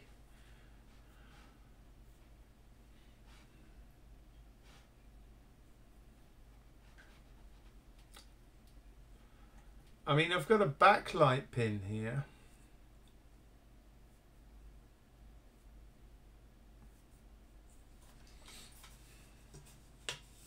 Maybe that's surplus. We could swap backlight for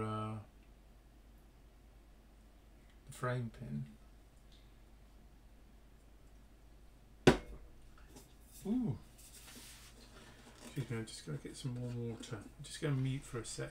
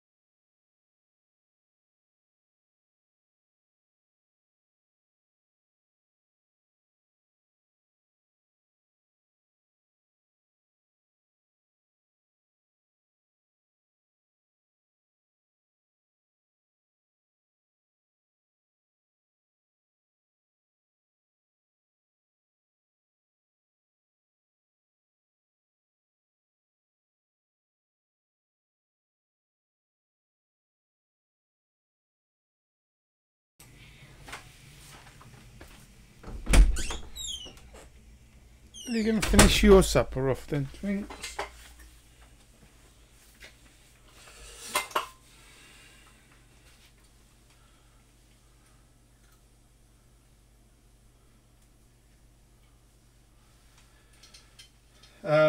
iPost says BL to me is optional.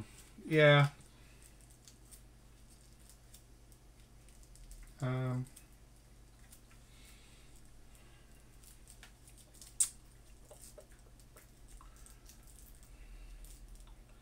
A lot of people don't use BL.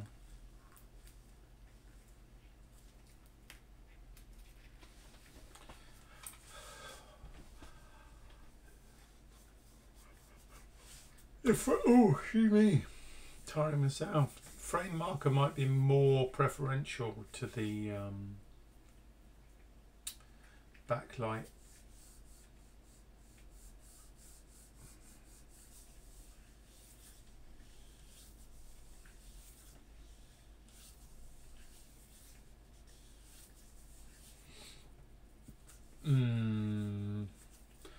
I could change that potentially. iPost. Tis a possibility.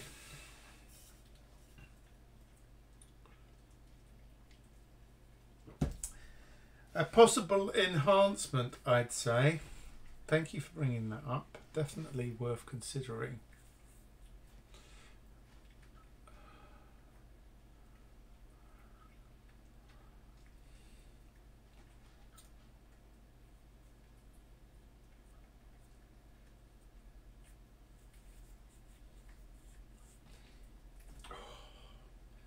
Definitely something on my glasses. It's doing my head in.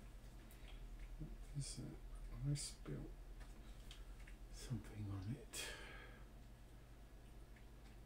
Annoying mark.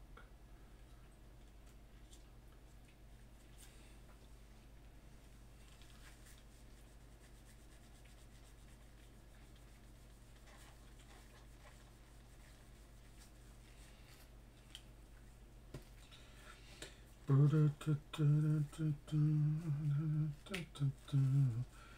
don't think I can take any of the other pins away. They've all got very specific uses. I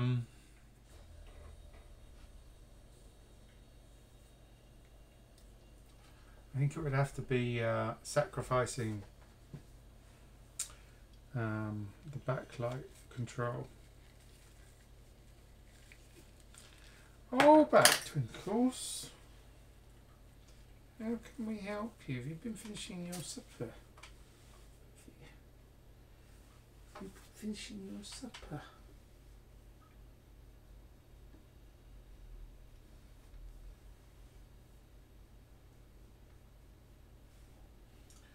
Very purry this evening. Very purry cat. Wanna go out? Is that what you want? In the garden. Go on then.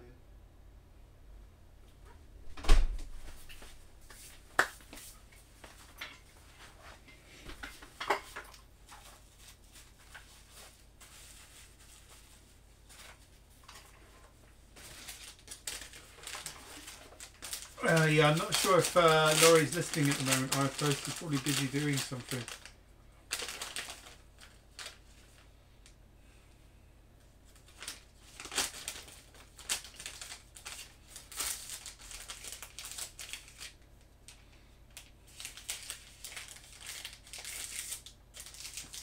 I will have a look a bit later, I think, but maybe I will swap those two around.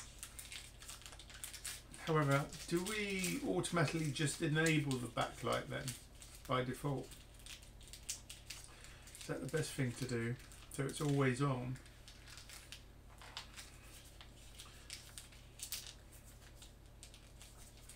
%.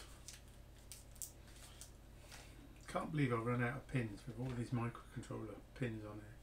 100 pins yet, for Christ's sake. Nuts. Mind you, we are using 16 of them.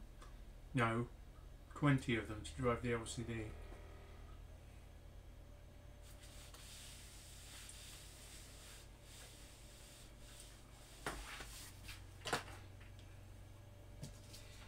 You guys know more about driving LCDs than I do.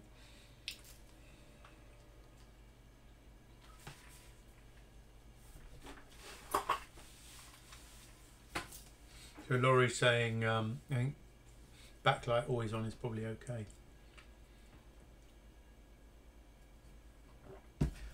Alright, I might do that change then. I'm not going to do it tonight, I'll do it tomorrow morning. Cool, well spotted, iPost. Well spotted. Those displays that you're getting look interesting. The only problem from our point of view is having to get the SBI out there as well.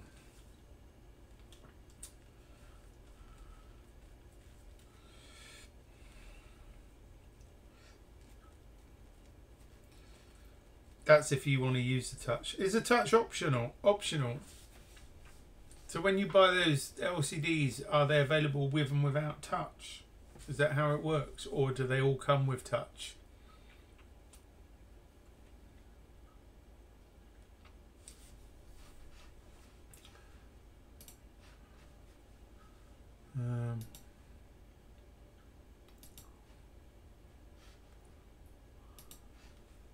You can get them with or without.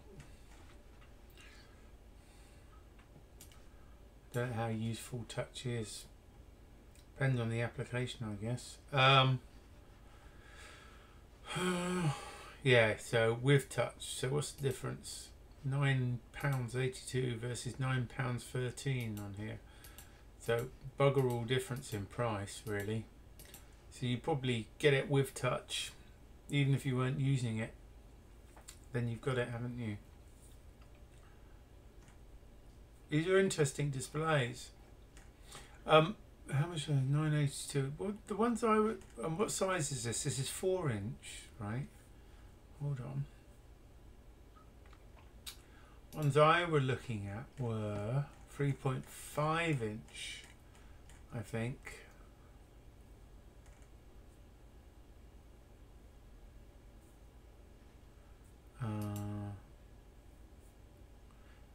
These are a bit smaller, they're 3.5-inch, they're a bit lower cost. Yeah, crikey, there's a lot of different configurations. So the ones I was looking at were slightly smaller, but also slightly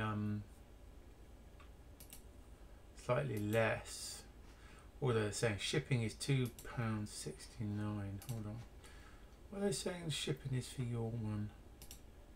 Just let me move this because it's doing my head in.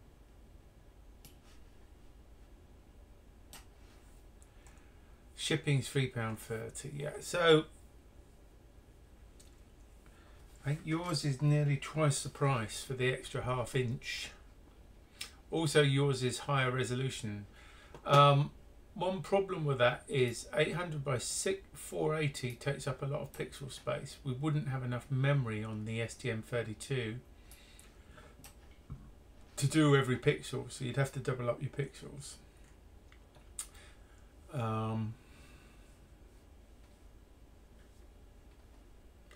I like the fact that they've got an SPI touch controller rather than the analog stuff.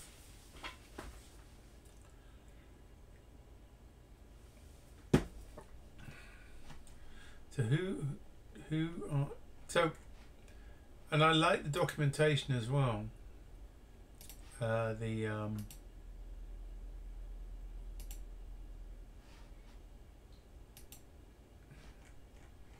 These look very good.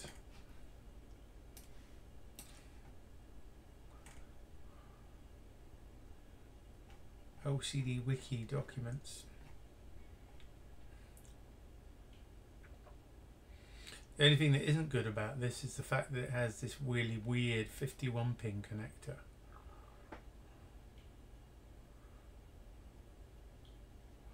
Or the, you know, 0.1-inch headers. Whereas what I was looking at, of course, was I was thinking of connecting these directly using the 40-pin connectors straight into the FPC.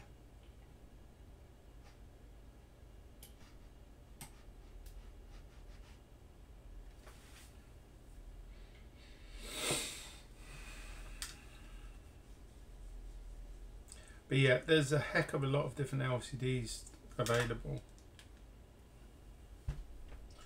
Very few of them are compatible with each other in terms of pinouts, which is bloody annoying.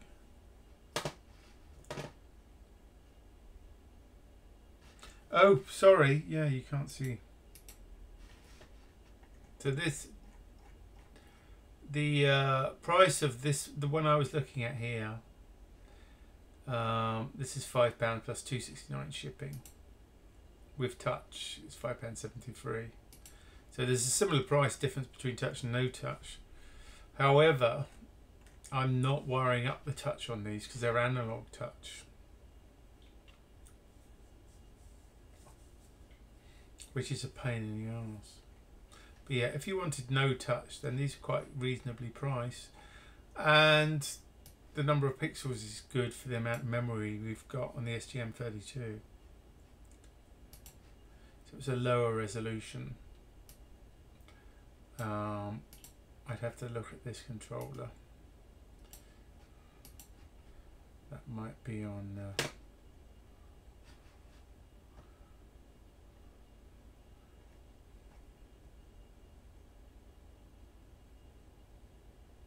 there's a 4.3.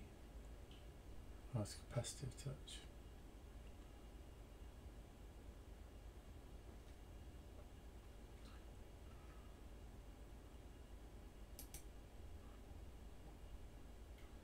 No, that's SPI.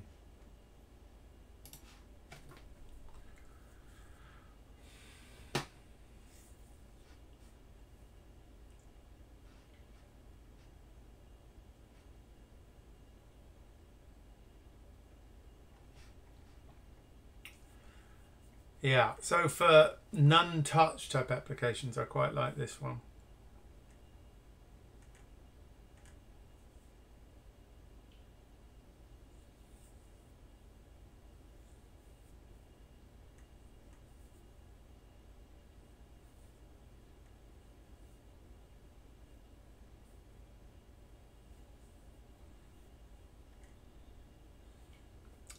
So that's kind of the way that I've wired it. It'd be so much better if they had SPI controlled touch, you know, on these pins.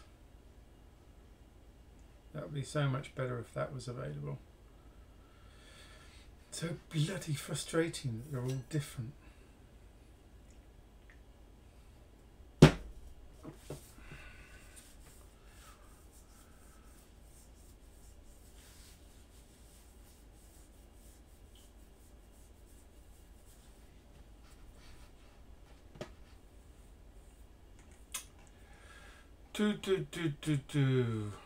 Yeah.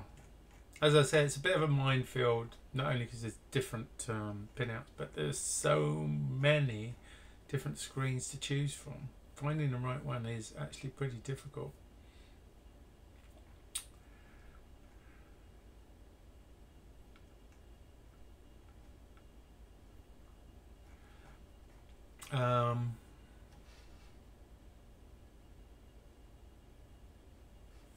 Lol, each is different because one goes into a toaster and another goes into a fridge. Yeah, indeed.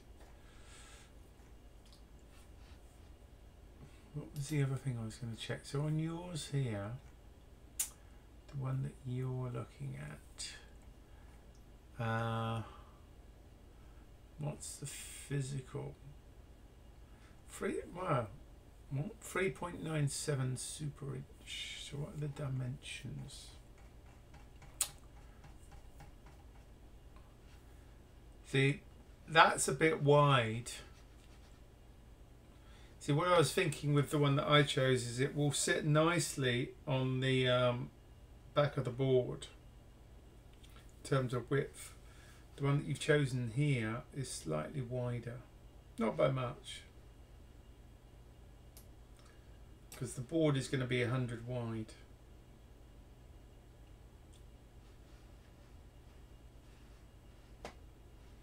So yours is slightly wider.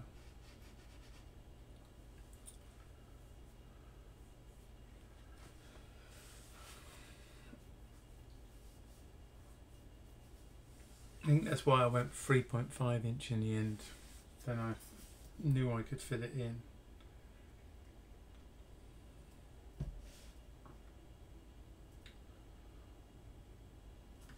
Right, okay, cool. Good. Yeah, it looks like a nice find though, that display. I particularly like that. I wonder, so what was I looking at? It was 948, 1 minute, hold on.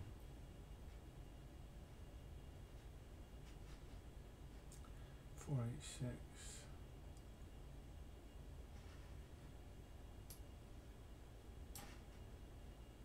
Four, 8, 1.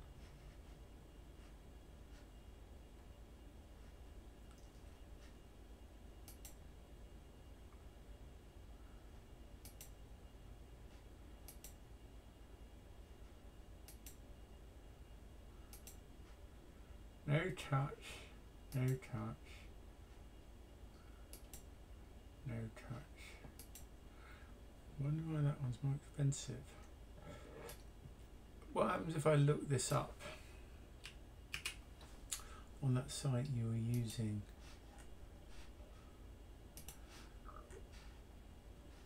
Hold on.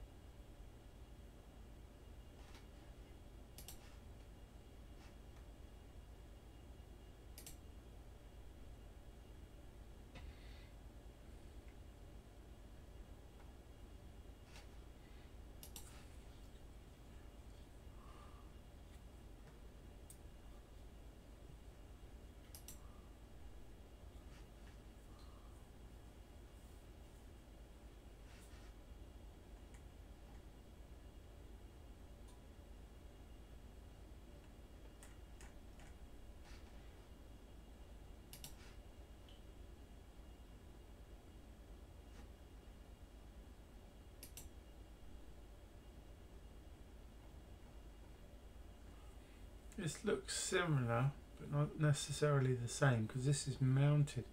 I know this can't be right.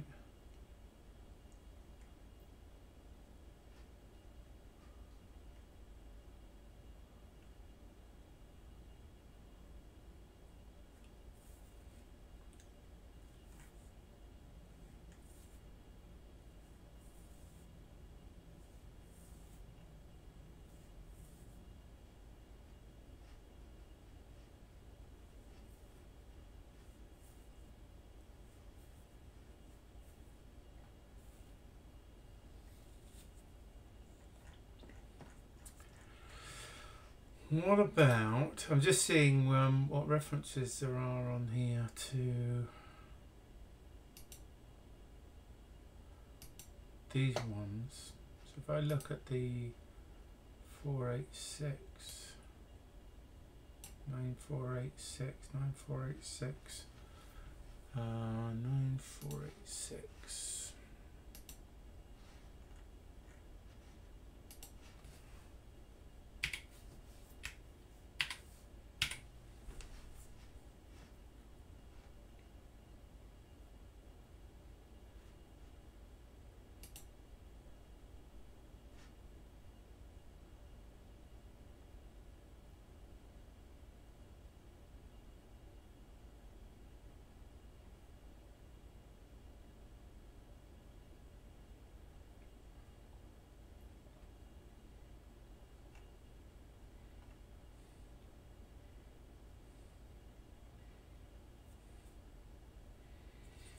No, that's different.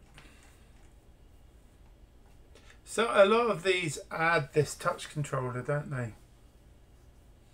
Interestingly. That's what that is there. That converts the analog into SPI.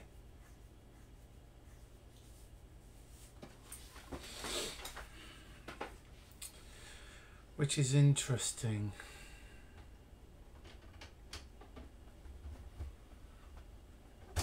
None of these have the frame thing.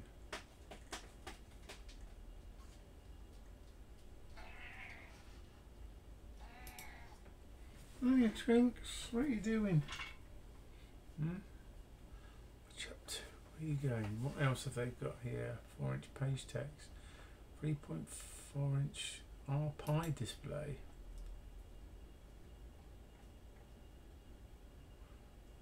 No. 9488 is common controller.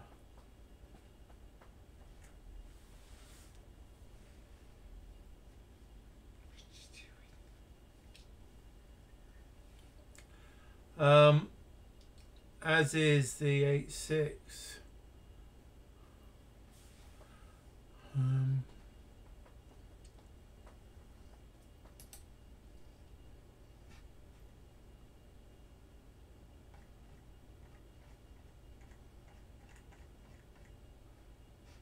Where's the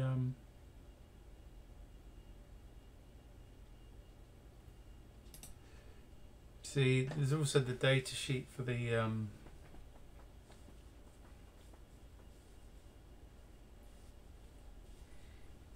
controller.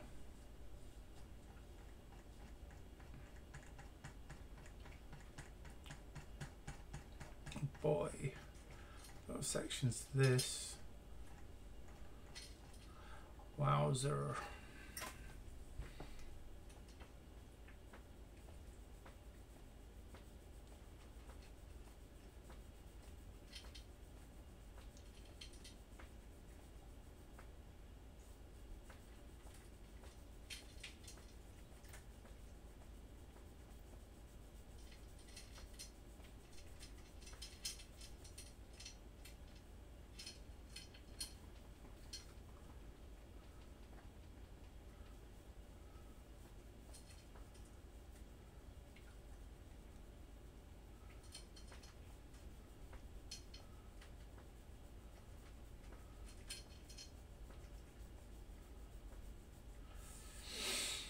Yeah.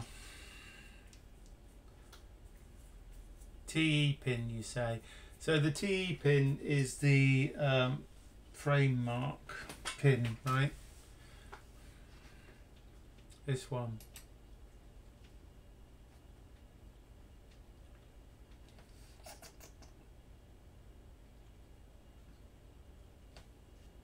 Let me go through, Drinks.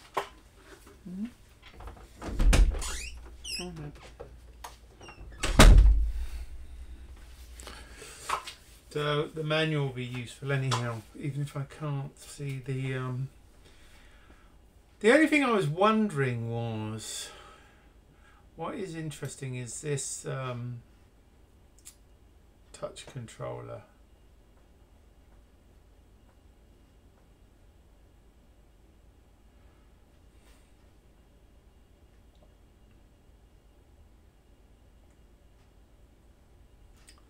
They mention that here. I think you can get these touch controllers.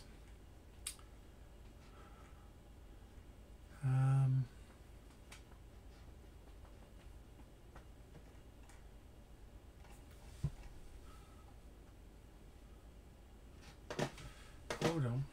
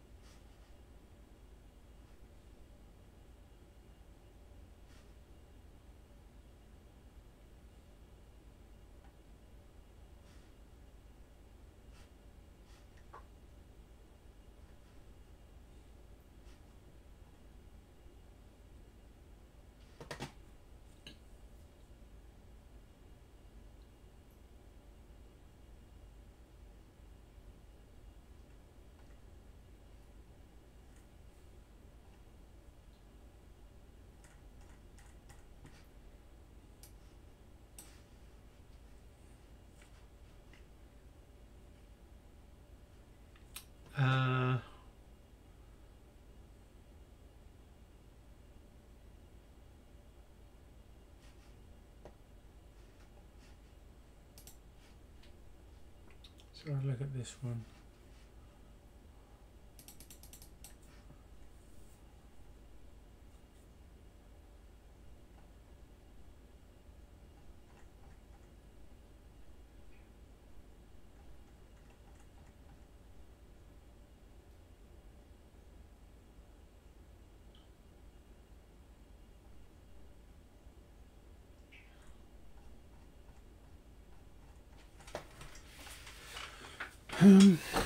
You need to make up your mind where you want to be, Twinkles. Either in here or in there. Is nobody giving you any attention? Is that what the problem? So these are I squared C. Key 1 to key 6. Touch key input. These are no. These are no good. These are the wrong types. I wish I knew what I was looking for. Hold on. LCD display modules.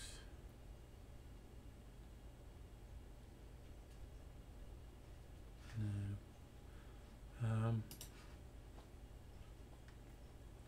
Touchscreen controllers. Data converters. What do we want? Oh, I squared C or serial. SPI, no,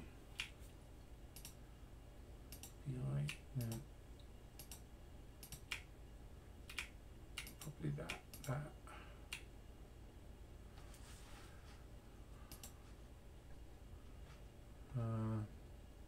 Wow, these are quite.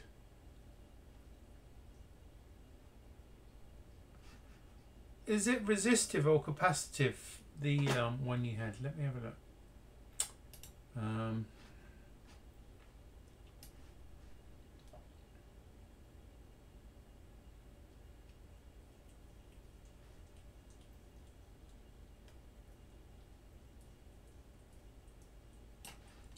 Touchscreen module.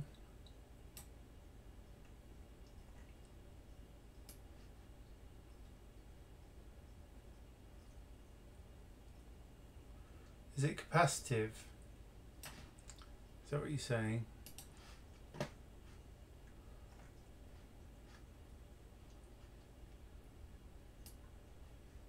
Four-wire resistive? No.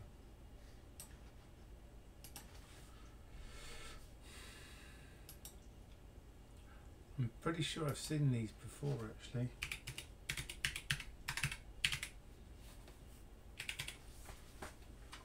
The search on LCSC aren't always brilliant.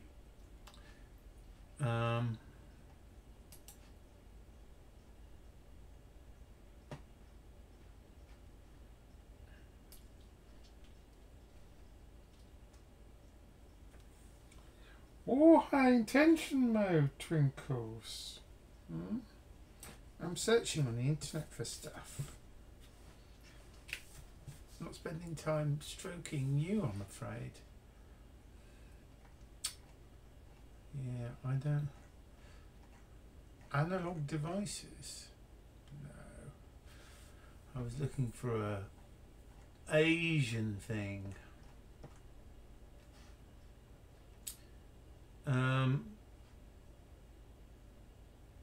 These are 4-wire resistive, 4 or 5-wire resistive, 5-wire resistive. These aren't what I'm looking for. These are not the chips I am looking for.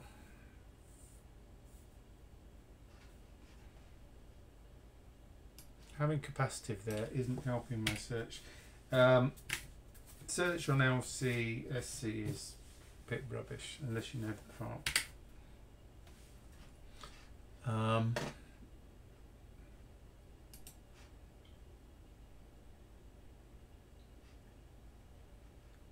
What did I do last time? It seems to give me slightly different results. Damn it. Does mine say?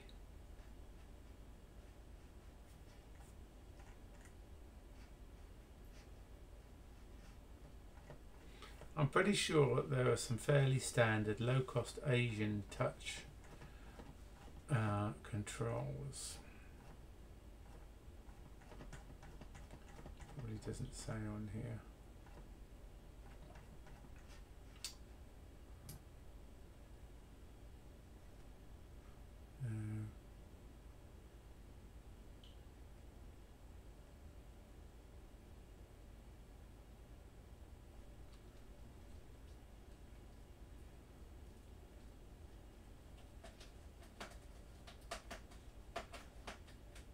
Touch and no touch.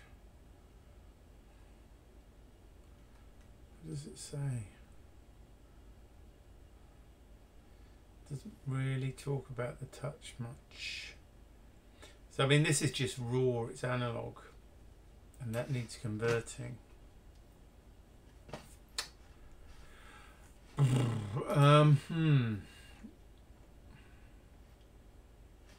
I don't suppose we can crib it, can we?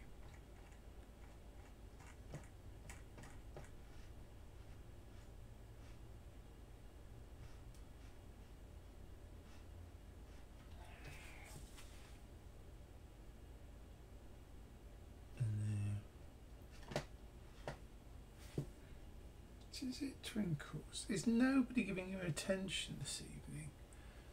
What's a cat got to do to get attention, eh?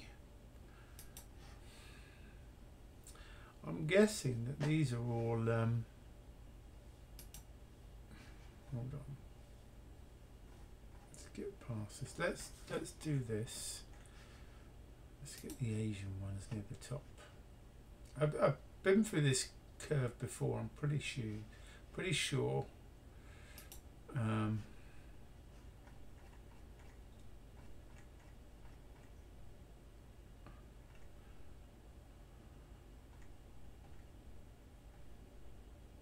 So that's I squared C. That looks like a keyboard type controller rather than a passive touch thing.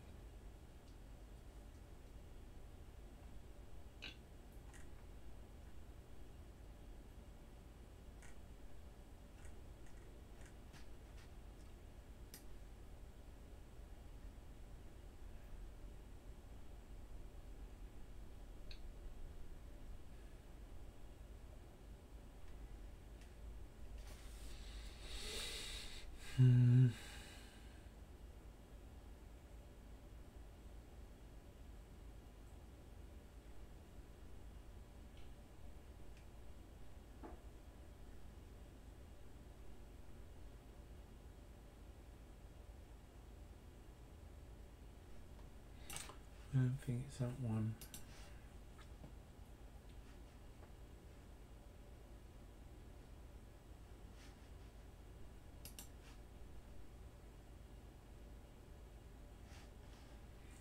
XP 2046. Well done.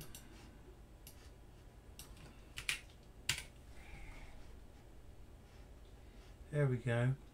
See, if you know the name, it's so much easier. Oh, twinkles.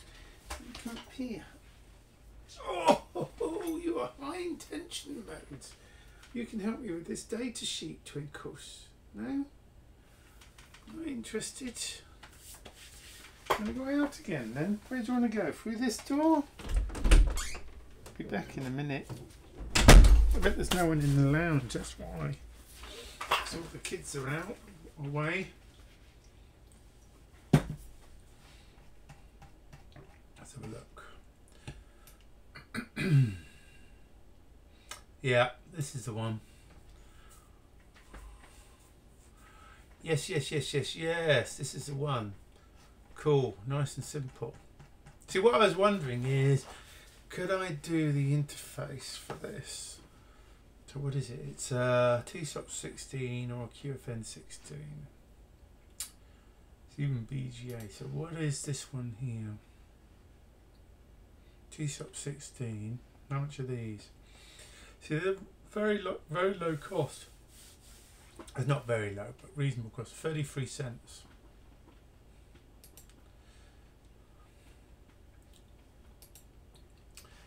You know, it's like, well, is it worth putting one of those on the board? Maybe.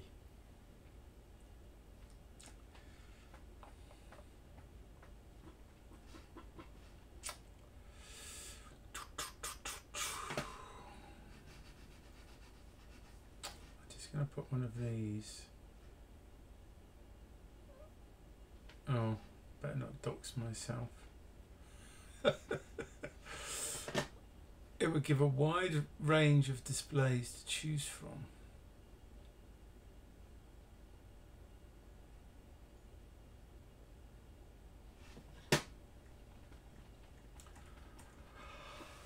I was just wondering if it's worth putting the footprint on the board. My problem is I then need SPI to connect to it. Or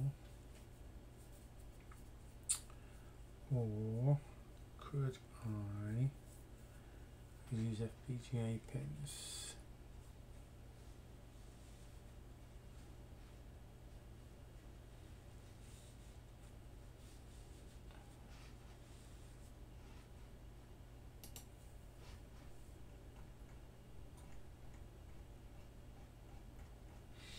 Interesting.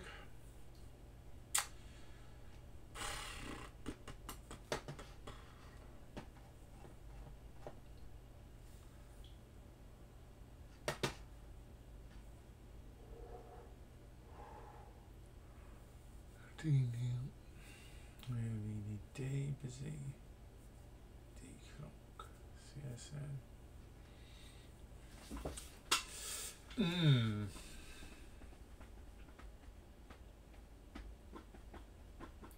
One to look at, I post.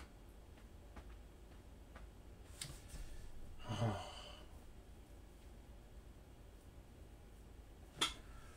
LCD connections are such a pain. I wonder if there's any other way we can do it rather than putting the connector directly on there, on here, but have some other sort of connection that means that we add an adapter board that fits in this aperture maybe. And the adapter board is what does the conversion to whatever the display is and or adds the touch. But what kind of connector would we use?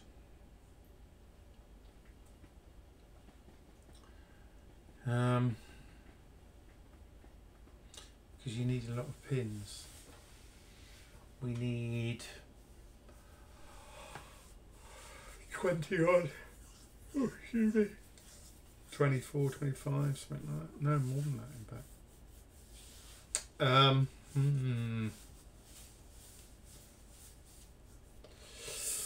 Is there a better way of doing this?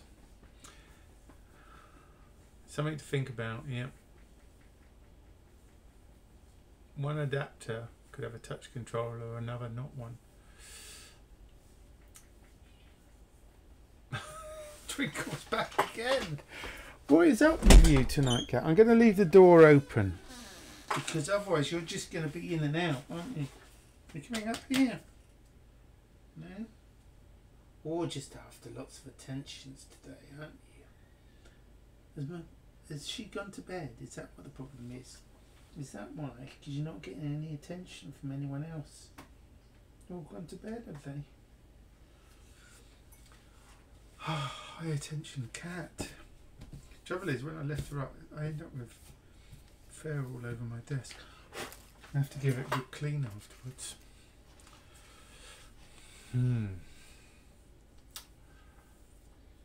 Yeah, I think it's definitely worth thinking about. But the question is, I mean, what would be nice? So let me just show you, because I just realised, is... So on here, right, see where we've got the FPC connector? on the top here, this thing. If we could have some sort of connector here where a small board the size of this aperture plugs in, an adapter board if you like, that's unique to the display.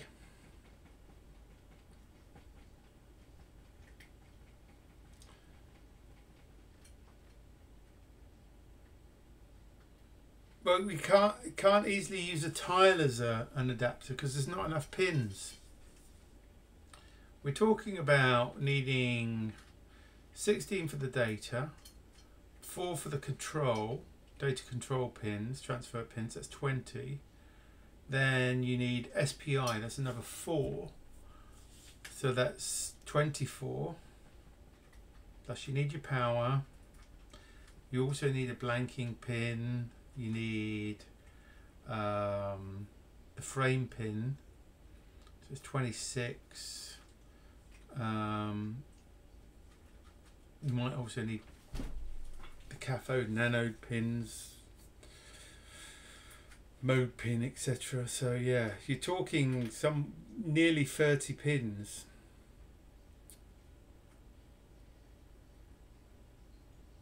So you can't do it on a tile. Even a double tile, you'd be pushing it.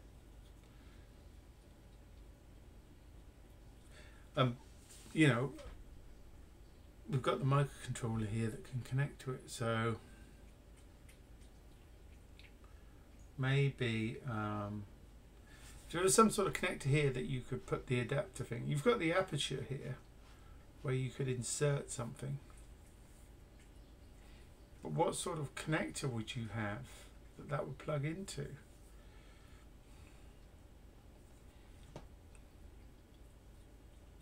That's the tricky thing.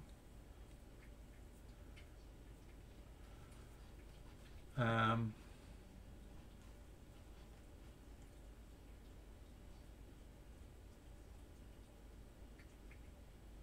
mean, maybe you could use a high density at 1.27 mil double row connector, but I don't know if you can get those easily in a right angled format.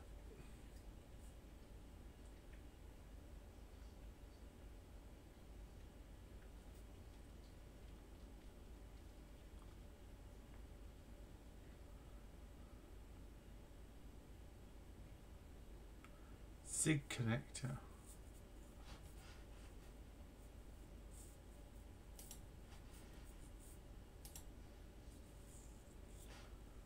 Zig, it rings a bell, but Zig.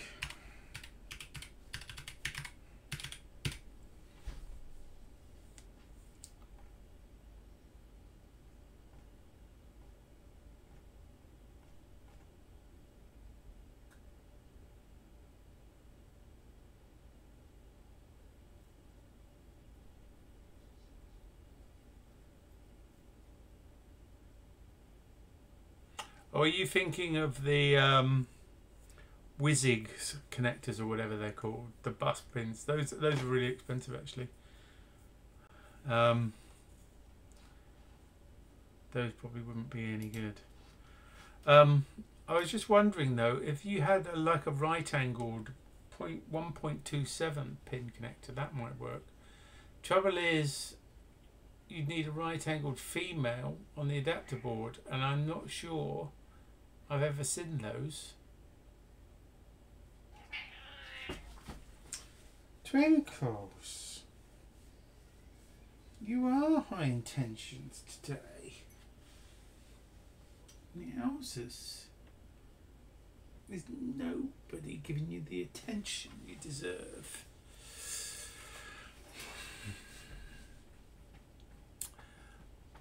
What about the one that the Pi CM4 uses? Yeah, that's a possibility. Although, again, you've got the same problem.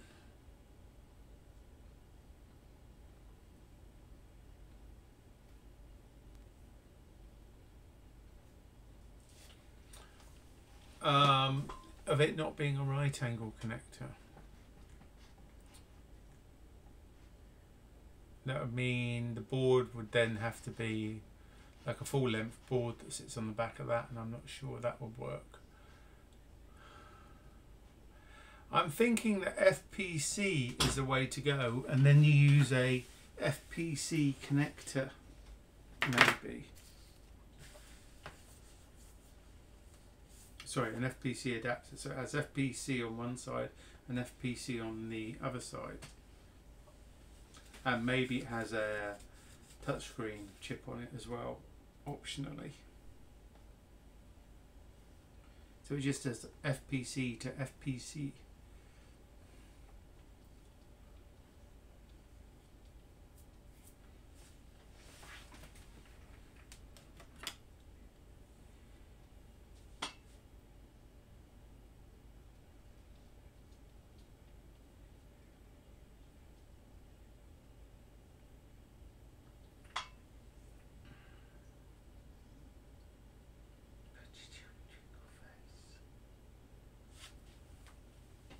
Oh, it needs of high tensions today.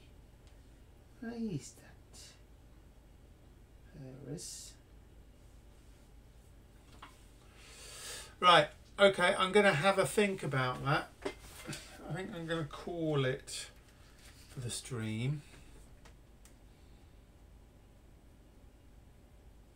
But it is going to be an issue that we're going to need to resolve somehow. Some sort of adapter is almost inevitable. And we can't use the connectors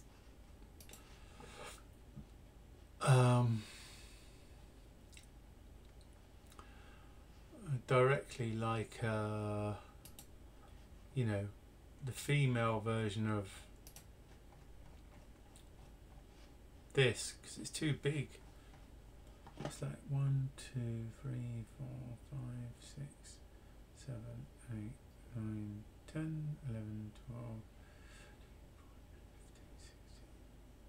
15, 16, 17. Yeah, that's a 34 pin connector. Which is going to be, how wide is that? So that's 2.54, sorry. 2.54 mil times 17. That's actually 18 because you have to have one. That's 45.7 millimeters wide, which is too big to fit in the aperture here.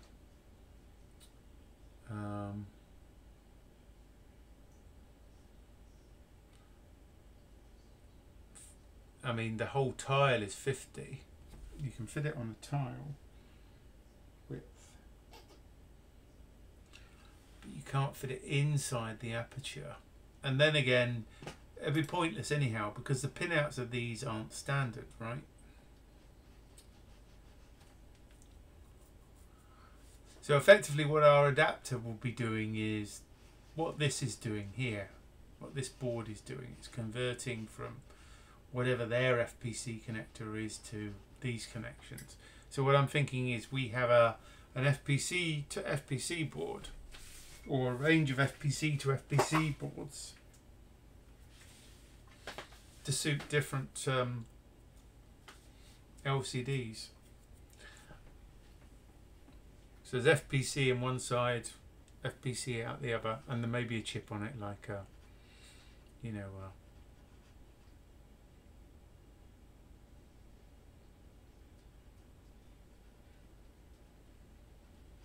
touch controller.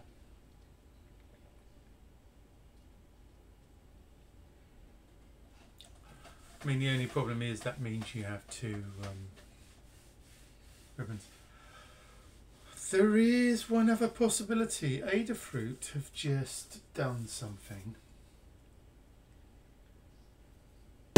Hold on. What did they do? They tried to create a standard.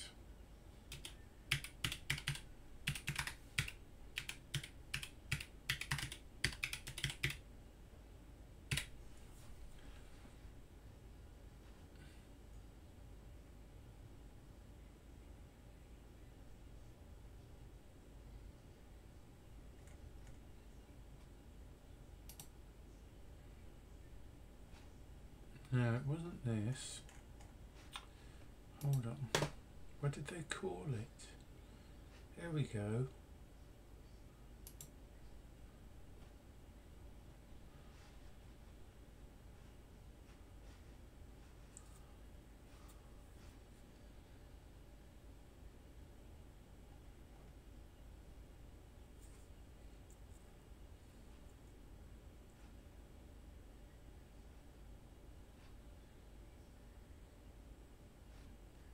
This. Connection, this is to, but this is only 18 pins, this is not going to be wide enough.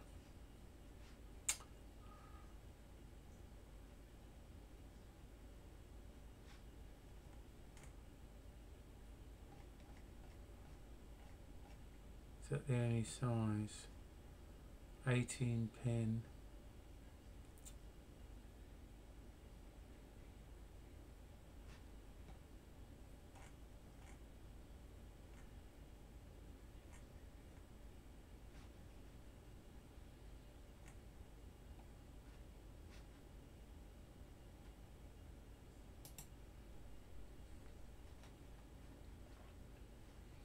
Yeah, so they did this standard thing, so they call it eyes.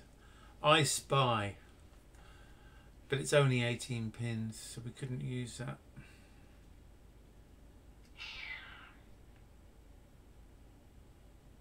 It's a shame.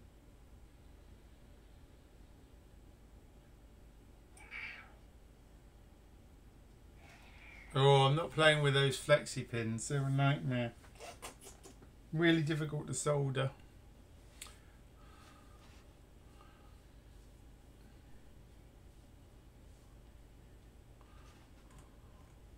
Very fiddly. Right, I'm going to have a think. Yeah, so what you need is like an I Spy cable that has like 30 pins or something. You probably need about 30 pins. I'll have a think. Anyhow, I'm going to call it a day. I've got my cat hassling me for attention. Thanks, folks. I'll stream again on Wednesday probably. I won't be doing one on Friday, I shouldn't imagine. But I'll be available down on Discord, etc. as usual. Okay, see you soon.